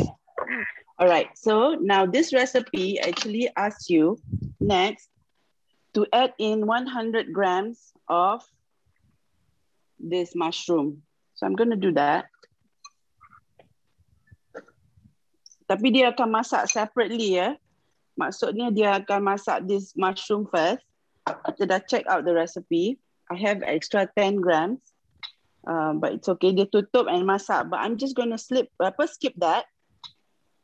This part. And put in my green veggie. Okay. 250. Wonderful. So just after we do Azura, we're going to open up to our next quiz. So everybody must pay attention because the next quiz is going to talk about what mode Azura is going to use in a bit to stir her vegetable. Yeah. So green veggie ni no need to cut dulu ke Zarina tanya? Well, depends on you. What kind of texture depends you on want you. Macam I rasa I like it panjang-panjang sikit. So it's up to you actually. Kalau boleh, actually you're supposed to slice it. But I not test it out. I think it should be okay. Okay. And I'm supposed to put 10 grams of salt, if I'm not mistaken. Oh, sorry. 10 grams of water in here. You can even put kangkong, Mariska, if you would like. Okay. And a 1/4 teaspoon of salt. So letak kat tepi. Because this recipe actually is kita punya stir fry recipe dekat rumah kan. Hari-hari kita makan macam kita nak kena ada tambah sayur sikit. Kita nak masak ni kan, betul tak? Masak simple. Masak simple. And then the children will love it. Okay, tutup. And then this is going to be at aroma temperature. And for 4 minutes it's going to be at split spoon. Wonderful. Okay. So Azura is using the reverse function. Yeah, please take note, everybody. Azura is using the reverse function of the blade. Kenapa Azura? Sebab kita tak nak potong. When you use reverse, we are actually just stirring. Okay. Alright, perfect. Reverse, split spoon, aroma, and 4 minutes. Perfect. Okay. So actually kita tak payah tunggu pun kan? Nanti kita reveal aja. Nanti kita reveal. Thank you so much, Zura. So right now we're gonna come back to the screen while we wait, and then we're gonna have the penghabisan going to be led by Adrina. But you guys saw just now how Thermomix can use can be used to be more efficient at home, to save time while you are cooking. You can be doing something else like Eza. Syaz, tolong spotlight. And then, so this is the multi-level cooking that we saw Eza buat just now with her chili crab. Imagine you can cook soup at the bottom, potatoes in the middle, steam your vegetable and put your protein like salmon or even lamb, and then you can have a lamb chop that you can serve for your dinner. Macam-macam recipes. And we saw how we can make healthier vegetables, taste sweet even, that kids will love. So Maya's favorite snack is stir-fried broccoli and carrot. Maya is my 2.5-year-old kid, and she eats her broccoli like she eats candy because it is very sweet and succulent. Yeah, so you have to try the broccoli recipe when you get your own Thermomix. And if you want to do browning of your meat, that is also possible. All these questions you can check with your Thermomix advisor and join the TherMomixKLM cooking classes. So you don't want to miss that. Even things you want to make like kaya, your chocolate, especially for bakers, yeah, your caramels. You can explore your Thermomix because it has more than 70,000 recipes. Other things that you can use your Thermomix for is making it your kettle. It can become your ceret air. If normal ceret can only be 100 degrees Celsius, with Thermomix perfect temperature control, it can range between 37 to 100. Macam Zuraban cakap tadi, if you have kids, these are perfect for you, especially new mothers. Yeah, you want to thaw your milk and make sure that it is at the right temperature, your body temperature for your baby milk. 37 is the way to go, and you can use your kettle mode. You can even use it as a slow cooker, so no need to go bend downwards and get the heavy slow cooker, put it on your cabinet and make your food, because Thermomix can do that for you. Like lamb stew over here, you can run it up to 8 hours and it will not cut up your food. Your chicken will still look like chicken, not chicken floss, because this blender is also your slow cooker. And if you are interested to make your own cheese, sure, why not? Pick your milk. You want it to be cow's milk, goat, or even buffalo. I have a friend who makes buffalo yogurt. Yeah, because he likes that texture. You can, because there are tons of recipes and ways to do that with the fermentation mode. Even cheese, ricotta, your cottage cheese. I wouldn't have imagined making my own cheese until I got my Thermomix. So use that for your cheeses and other dairies. Another thing yang ni shock Syaz, our sous vide capability in the Thermomix. So you I baru buat what did you semalam. make? What did you make? The steak, beef steak. Beef steak. Alhamdulillah, very nice. So sedap. So sous vide is a method of cooking. It's French way of cooking, whereby kalau you tengok gambar yang dekat atas kali ni, they put the protein, your beef, yeah, you put it in a vacuum sealed plastic bag, and then you rendam inside a water bath that is controlled for up to 12 hours. So sous vide ni memang is a method of cooking that is for in low temperature for a very long time, and the result is you're going to get perfect juicy tender steaks, or even some people do it with fruits and vegetable. But you know what? Our mama, our anne already do it for a very long time, which is they make telur separuh masak, which is a form of sous vide cooking. But Thermomix, it gets better and better by itself. Earlier I said it has more than 20, it replaces 24 appliances and counting. Why we say counting? Because there is a software inside your machine where it's going to add additional function as time goes by. And it is at just one price. You don't have to pay additional fee for all these updates. So for example, we have an egg boiler mode now. We have a warm-up mode. So kalau nak perangat makanan, you can use that.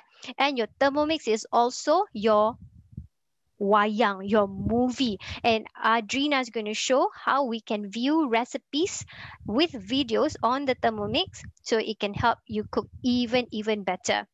Okay, so another reminder of our intro promotion. I got the approval to list it up until 10, and then I want you to write it in your chat right now. Who wants a TM6? You need to put it in the chat. I want TM6-advisor name to be eligible. I have 16 names right now, 16 nama. So please put it in. This is amazing. So grab Everybody, advisors, you definitely must take note. I hope you are in the chat in the meeting with us. So people who wants a Thermomix, I want TM6-advisor name so that they can give you a call and help you to place your order. So we are now going to quiz number 2. Is everybody ready? Okay. So quiz number 2. Sama je macam quiz number 1 tadi. Open for guests. Preferably without Thermomix and not for advisors. Okay, so quiz number 2. The question is, tadi Azura masak sayur guna what mode with the knife? Ding, ding, ding. Oh, yeah. So what was the mode that laju. Azura used to make sure that the knife doesn't cut the veggie? So we got Sayur. Raja Munira. Raja Munira, can you go Yes. off mute? Congratulations, you got that right.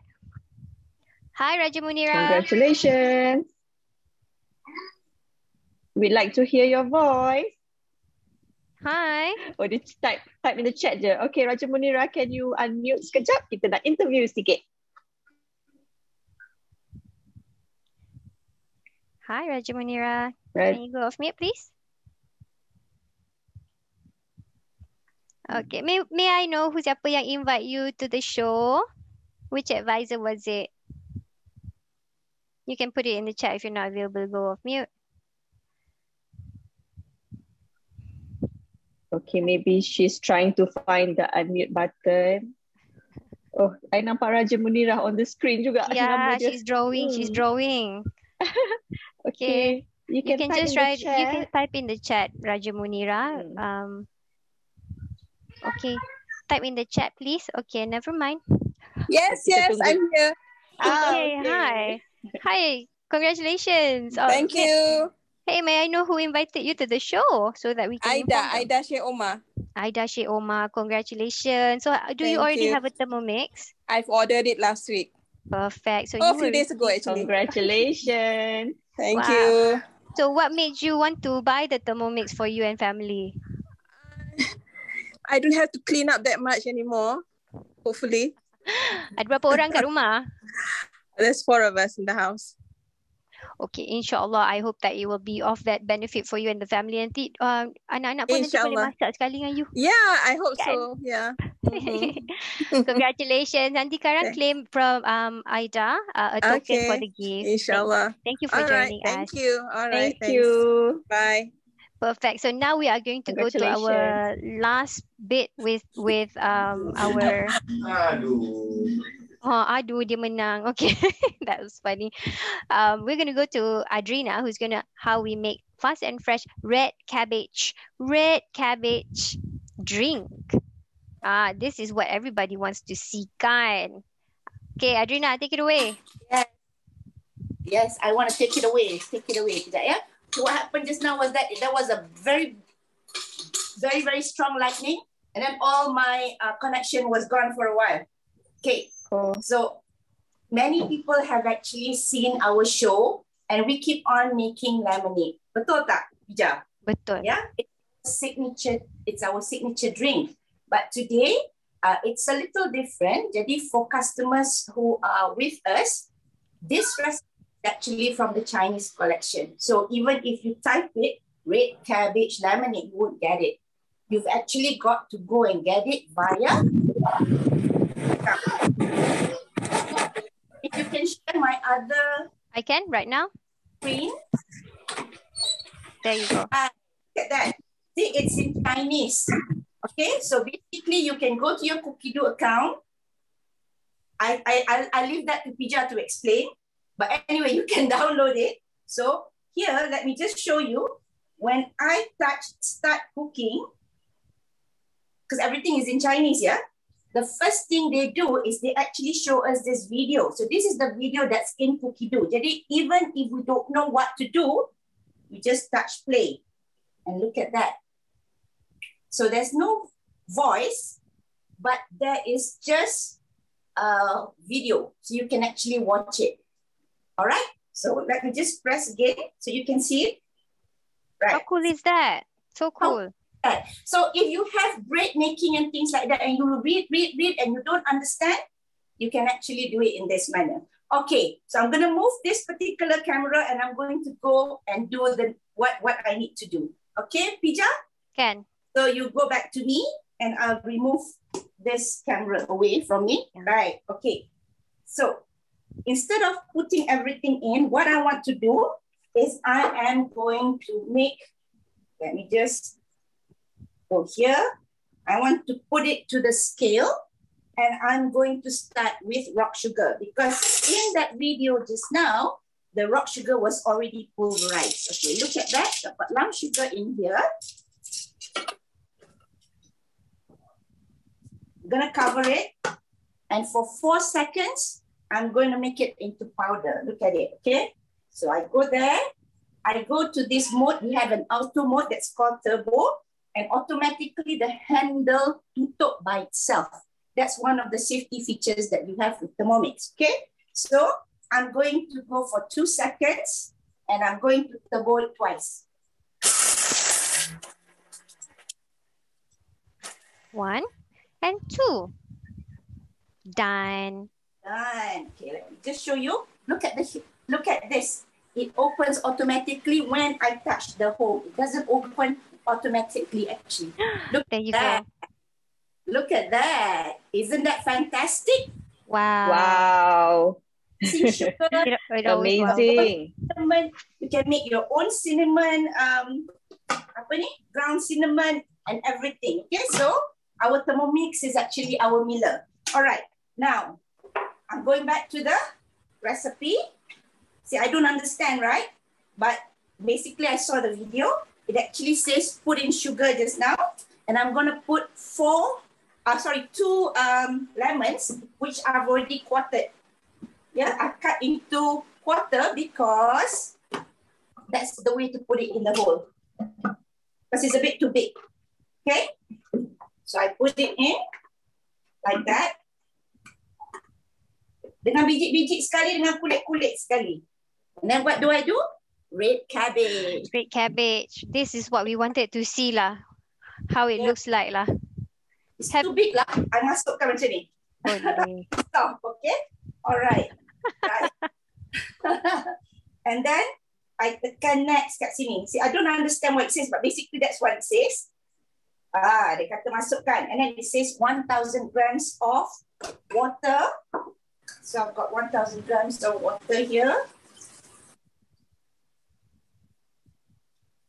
Slightly less, it's okay. And then they kata next, I don't know what, about 100 probably was the sugar just now, right? And then they suruh tutup, see? And automatically, it's only for 2 seconds. They kata macam tu. And guess what? There's also another video, but I'm not going to show you. I'm just telling you that's what it is there for. It tells me what to do. Basically, what it tells me to do, I'll just show you, Raya. I'll just show you. 2 seconds. That's what I have in here. I've got cabbage as well as my lemons. And then it says, put this basket in. So this basket is now our sieve. Diletak macam ni. Right?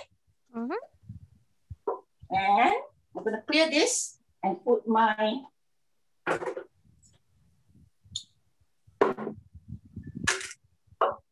right. They're ready to be served so quick. It's done. It's our 2 seconds lemonade basically. It was just 2 seconds. Once you put all the ingredients in, all you need to do is pour it out. And it's Look at the color. pink. Wow. So nice. It's a beautiful color. And those who want something healthy, those who want something healthy, this is really something healthy because you know all this vegetable that's pink or purple, it has its own, it has its own what do you call this? It's really tinggi. Yeah. So you've got your lemon and then you've got your antioxidant as well. So is there a question that you want to ask me, Pija? How it tastes? I definitely want to know how it tastes, but I got to make that myself, don't I? Yes, but let me We just share, should. but let me just share with you. It tastes amazing because I've actually done it before the show. Let me just wipe this up. Yeah. Right. By the way, just a quick reminder for all our audience. Please stay tuned for the final wheel of names, the lucky draw, and also other announcements. A Okay. new version. So I've got. Very nice. That's so pretty.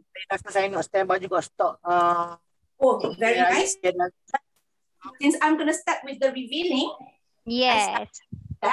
That's my lemon, my lemonade, my red Tepuk cabbage. tangan ni. I tepuk tangan for you. My red cabbage lemonade, which is so sedap. And then this is my creamy peanut sweet soup. Let me just show you. Cantik dia tak ambil gambar. How does it? Oh. Let me just taste it. Interesting. Bismillah. Yum, yum. Sedap. I would have It never can- thought to make that, Adrina. Yeah, it can Kan? your normal kan selalu kita dah makan bubur kacang hijau ke, you know, those kind of sweet. So it can replace something like that. It's actually sedap. Okay? And remember, I took half of the peanut out and I made it into balls. Nice. Yes, and then I had extra, you know, if you have chocolates like this, you just heat it. And I have to say this because we have the perfect temperature control. All I did was I put in the nuggets here, the chocolate chip into the bowl. And then I heat it at 50 degrees Celsius for about 6 minutes until it melted. And then these balls, I did it with the peanut tadi. I made it into balls and then I just rolled it into the sauce, the chocolate sauce that I made, right? So once I've done that, I had the remnants of the chocolate in the bowl. I added milk. Wow. And Wow. So this is how one actually a user of Thermomix, you don't waste. When we say we try our best to make everything, you actually can make from one thing leading to another and another. Honestly, even that peanut tadi tu, you can actually make it into peanut butter. It's as easy as that. But instead of peanut butter today, because I've got extra peanut butter, I decided to make this energy balls. And if you are on keto diet, this is something that you can take. It's just peanuts and butter tadi, and a bit of oil just to put it together. Yeah, salt. That's it. So you've got that. Perfect. To make it nicer, we just put it in hot, cover it with Chocolate. Very chocolate. nice. A lot of ideas. Don't you agree? Adrina is like the madam of surprises and no wastage. Yes. Semua orang nak cuba that red cabbage lemonade. So Adrina, thank you so much for the 4 dishes that you produce. I would just like to show you sekejap. This is the actual red cabbage lemonade that Adrina made. As you can see, it is in Chinese. And like the stir-fried mushroom also in Chinese. But what you can do is you can go on to Google Chrome and translate it to English. And this is how you get the recipes from all over the world. Jangan malu dan jangan segan. So we are going to start our reveal right now, and we saw already the Yimi, we already saw the Lala. Let's go back to Azura. Azura, let us see your vegetable. All the chefs get ready. Dekat sikit Azura. Very nice. The green is even greener than before it went in though. So nice. So I somehow can taste the veggies in my mouth. I think it looks so good. exactly like the picture. Don't you think? It does. Kita baru tunjuk gambar tu tadi. Perfect. Ambil gambar. Nanti sayang. Alright. Thank you so much. Tapi sedap ni. I percaya. Mesti. You masak semua sedap. And thank you so much. And I think I want to go next to Zura. Zura, from Azura to Zura. You guys want to see the pillow top? There you go. Wow. Wow. Cantik je tu. Tengok kan. Ini yang tadi. Sebenarnya tadi masa I tunjuk tadi, I buat lagi satu tau. I nampak you So buat lagi now- satu. You nampak? Ada 3 lah ni. Sempatlah bakar. Ini besar punya. Okay. Wow. So ini kecil punya. Saya nak tunjuk dekat korang ni kecil punya. Inti dia lain-lain. Ada ayam, ada daging, ada gulai daging, ayam, ada kari dan juga satu kita boleh buat tumis. Macam-macam lah inti dia you all boleh buat. So sekarang I nak guna pisau. Mari kita potong. Okay. Nampak tak? Nampak pisau, nampak. Tak sabar nak tengok. So kita tengok kat dalam Bismillahirrahmanirrahim. Happy birthday to you. Ni boleh ganti birthday cake Boleh.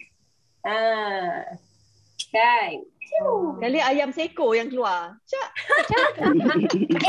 Masa dulu I ingat dalam 7-8 tahun yang lepas viral tau roti cendawan.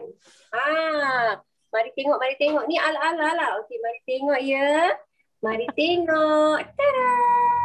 Macam terlupa kat dalam. Wow. Ini yang saya letak tadi. Ni. Nampak tak? Ada kari ayam. Panas ke cikgu? Boleh tahan lah. Tapi macam sebab lapar kan. Panas pun kita cuba juga. Panas pun Tahan kita cuba je. juga. Okey, jap. I nak tunjuk. Nak tengok. Ni, jap, ambil dulu. Ni kan, nampak tak? Ini Nampak. roti. Roti ni nanti cubit. Cicah lah dekat dalam ni. Ada ayam tau. Ada ayam. Nampak tak ayam? Bukan ayam kepada ayam seko tu. Ini ayam dia potong-potong lah. Okey? Senang duduk. Okey. Wow. Sedap tau. Ni kan, masa mula-mula first time buat, berebut-rebut, tak cukup sebiji. Tu yang buat hari ni buat 3 biji. Memang ni kalau makan seorang habis ni. Sedap gila. Tu bunyi ayam. Bunyi ayam. Dah tu. Ayam dia dah bunyi. Ayam dia janganlah aku yang masuk ban tu. Ni boleh cicah terus kalau rasa macam rajin basuh pinggan. You ambil lah pinggan seorang satu. Tapi kalau malas macam I kan, malas sikit. Okay? Cicah je dalam ni beramai-ramai berjemaah. Bolehlah mengeratkan silaturahim antara anak-anak dan suami dan juga isteri. Boleh diletak senang sikit lah. Alhamdulillah. Seriously, kalau nanti siapa yang baru beli tapi tak bagi tahu husband, baru beli tapi takut nak bagi tahu yang dah beli ke, sampai dia buat benda ni, ya Allah, mesti dia, wish, bini aku ni betul ke tak? Dia betul pandai masak kan? Tak pun husband yang buat kan? Husband yang buat lagi bagus. Husband jangan tengok, now you can also help your partner in the kitchen, masak sama-sama mengeratkan silaturahim. So amazing. So thank you Cikgu Zura. Nanti kan kita buatlah, lepas tu kita pula hantar gambar kat dia. Okay, so hari ni buatlah. Dari Kuala Terengganu, kita last kali we're gonna see Eza. Hi Eza. I've spotlighted you already. Okay. Dia nak unmute. So if we remember, Eza masak the chili crab. I dah lama dah siap. Yeah. Tunggu je. We're almost ending the show. I'm so sorry for a little bit extra time. So let's see. Okay, so I dah siap dah masak ni. This is my mantau. I will bring it down. Okay, bila nak buka, you buka against your face lah dekat macam ni sebab steam dia panas. Okay, and this is my mantau. Masya Allah, cantiknya. Itu tak cuma cantik. Sebab anak I yang buat. Dia very artistic sikit lah bagi I. Okay, lepas tu this is my crab. Nampak tak? Nampak? Dah siap. Alamak, basah. Okay, sekejap. Okay, so letak bawah macam ni. Okay, now I am going to put all my crab dalam ni. Okay, into my serving dish. Nak cepat kan? Okay, nak cepat Okay, lepas tu, I want to show you how nice my, apa tu? Your Chili sauce. crab. The sauce, oh my god, it's so sedap. I dah curi satu mantau tadi makan. Sedap gila. Itulah I Okay, dah tengok mantau tu macam hilang satu kira tadi. Yeah. Okay, so this is my sauce. Okay, nampak kan? Very beautiful. And Even also, with the egg drop. Even with the egg drop. So tadi dah habis siap. I turunkan my mantau and my crab, and then I letak egg drop on my lid. Okay. So there you go. Would you guys like to try to make this as your first dish? If you want to make the chili crab as your dish, tulis chili crab. This is a manual recipe, by the way. Okay, so cantik sangat. And you see, after like berapa lama masak, menumis semua tu kan. You tengok, it's so nice and clean. Tak ada berkerak-kerak. So senang nak cuci. Okay, you can see the vapor keluar kan. It's so nice. Okay, and I'm going to eat it with my mantau. Okay. Okay. Anak I dah happy dah tengah tunggu. Okay, so there you go. Tu I tahu mantau dia yang hilang tu yang dekat kiri atas tu Wonderful. So a lot of people jawab nak masak chili crab as their first dish. So Eza, it's very easy. Very easy. Sorry? Tak ada apa-apa. Mak tak ada.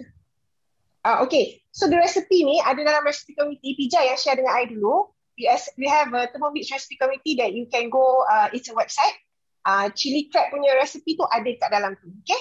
Mantau pun ada dalam Kukidu. Very easy. Nak ready 2 minit je. Mantau ni pau lah ya. Ada orang tanya mantau tu apa? Pau. Boleh goreng juga kalau you nak. Tapi I tak pernah goreng lah. Tapi dia orang cakap, Pijas kata kena, apa tu? Kena steam dulu, baru goreng kan? Betul. So don't worry, orang-orang yang minat sangat nak buat chili crab dengan mantau ataupun steam pau tu tadi, minta resepi dengan your advisor atau bakal advisor korang. Aiza dah macam okay.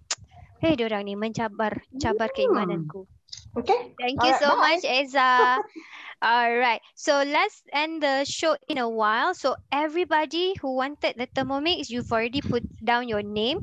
I want you to also think what is the first dish you nak buat tau.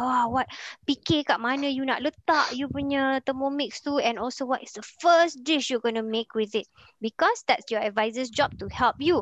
We saw already how it is very quick and easy, buat lemonade, buat peanut soup. Everybody dah boleh masak, buat roti macam Cikgu Zura, boleh pillow talk dengan you punya partners together.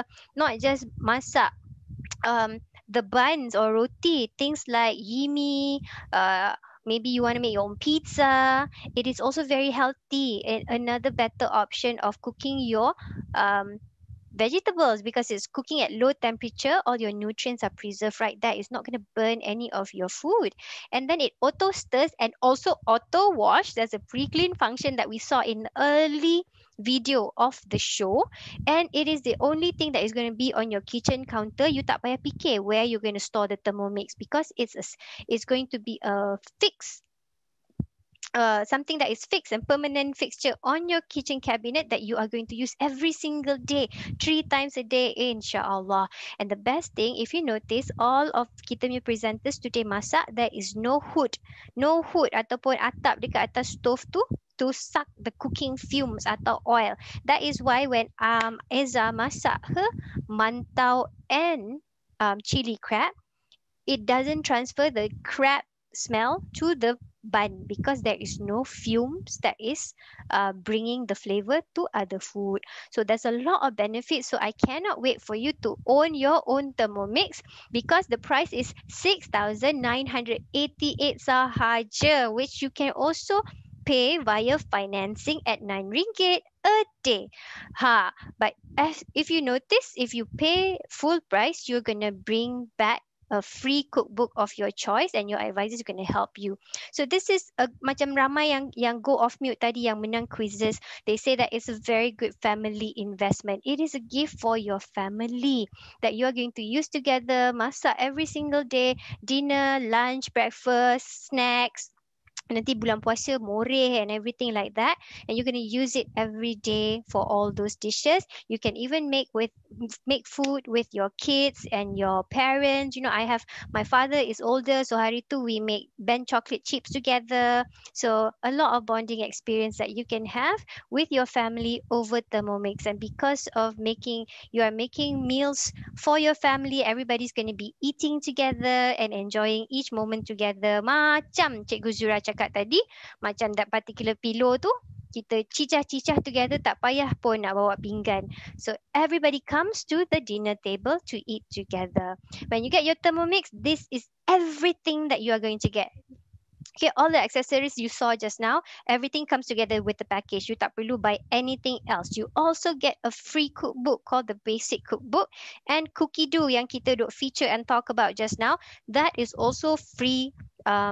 In terms of free subscription for 6 months. After 6 months dah habis tu, we can help you to continue further your subscription. But the best thing you're going to get is free delivery.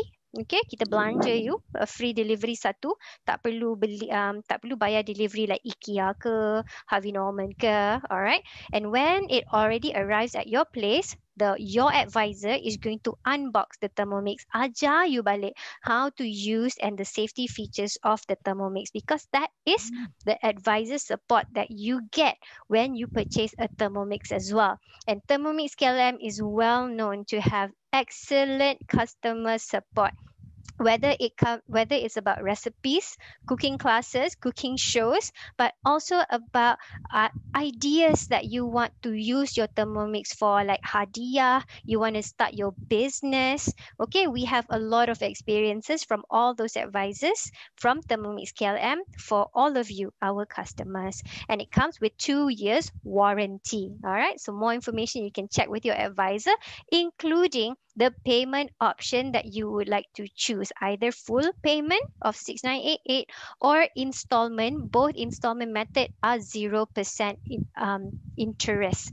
There are 7 methods of installment, and we can even take debit card. Yes, we can also use debit card. Okay, so after this show, everybody that is in here, all the customers in here, after this show, your advisors who invited you, or at least the one that is in the form, they are going to give you a call to help you with your order and any questions related after that. Okay, so please make sure that your advisors, you go and call them. But customers, kalau you nak call you punya advisor pun boleh terus, just call them straight away. Okay, after this show. Okay, if you like what you see today, please also recommend for more of your friends to come and experience the Thermomix with us in KLM Group. Either it can be orang yang busy, bekerja, asyik Zoom 24 jam because they have to kan, and then who are health conscious, parents who are older and need help with the kitchen, friends who can't cook, who wants to cook, who is interested to be better chefs at home. These are people who we would love to help. Okay, and you can also customers yang ada, if you host your friends to come along, if you haven't done the purchase and host, you can claim your free gift for purchase and hosting a Thermomix cooking experience with your friends and families. So please make sure you do your hostings. Kalau tidak, rugi tak dapat claim all these 3 gifts that we have for you now. If you are interested to join the advisor family, please contact the person who invited you in as well, and we can tell you how you can build a career in Thermomix. So we'll do our lucky draw in a while, and don't forget, place your orders within the next 48 hours to be eligible to get one of these complimentary gift from your advisor. It will be directly from your advisor, and it can be your or her choice. Do order before 10th of July so that you can get it before 31st of July. This is a call to action. I don't want you to dapat your Thermomix lepas merdeka. I nak you merdeka dulu dekat rumah before kita punya 31st of August. So let's put in your order now. Jangan tunggu lama lagi. So with that, I want to see the last round of who wants a Thermomix. Please put it in the chat, because I will definitely download the chat and find out who wants the Thermomix to inform all the advisors to make sure that they help you to get your Thermomix today. So please put it in. Please put it in. Is there any more people who wants to get their Thermomix now? Please put I want TM6 dash your advisor name in the chat. Put it in the chat. Okay, all right. Okay, get in touch with your advisor, and we are now going to go to ding ding ding, the last thing. So thank you so much for waiting. We're going to go to Wheel of Names. So how does this work? This name, over 300 people are those who registered before 10 o'clock in the morning. So we are going to spin. Kecil dah nama because there's so Betul. many guests. We are only going to spin 3 times. And kalau tak ada, then tak ada lah. Kalau ada, you have to come off mute to claim your prize. Saya. Nama Shall we spin? Saya menang. Let's go. Let's go.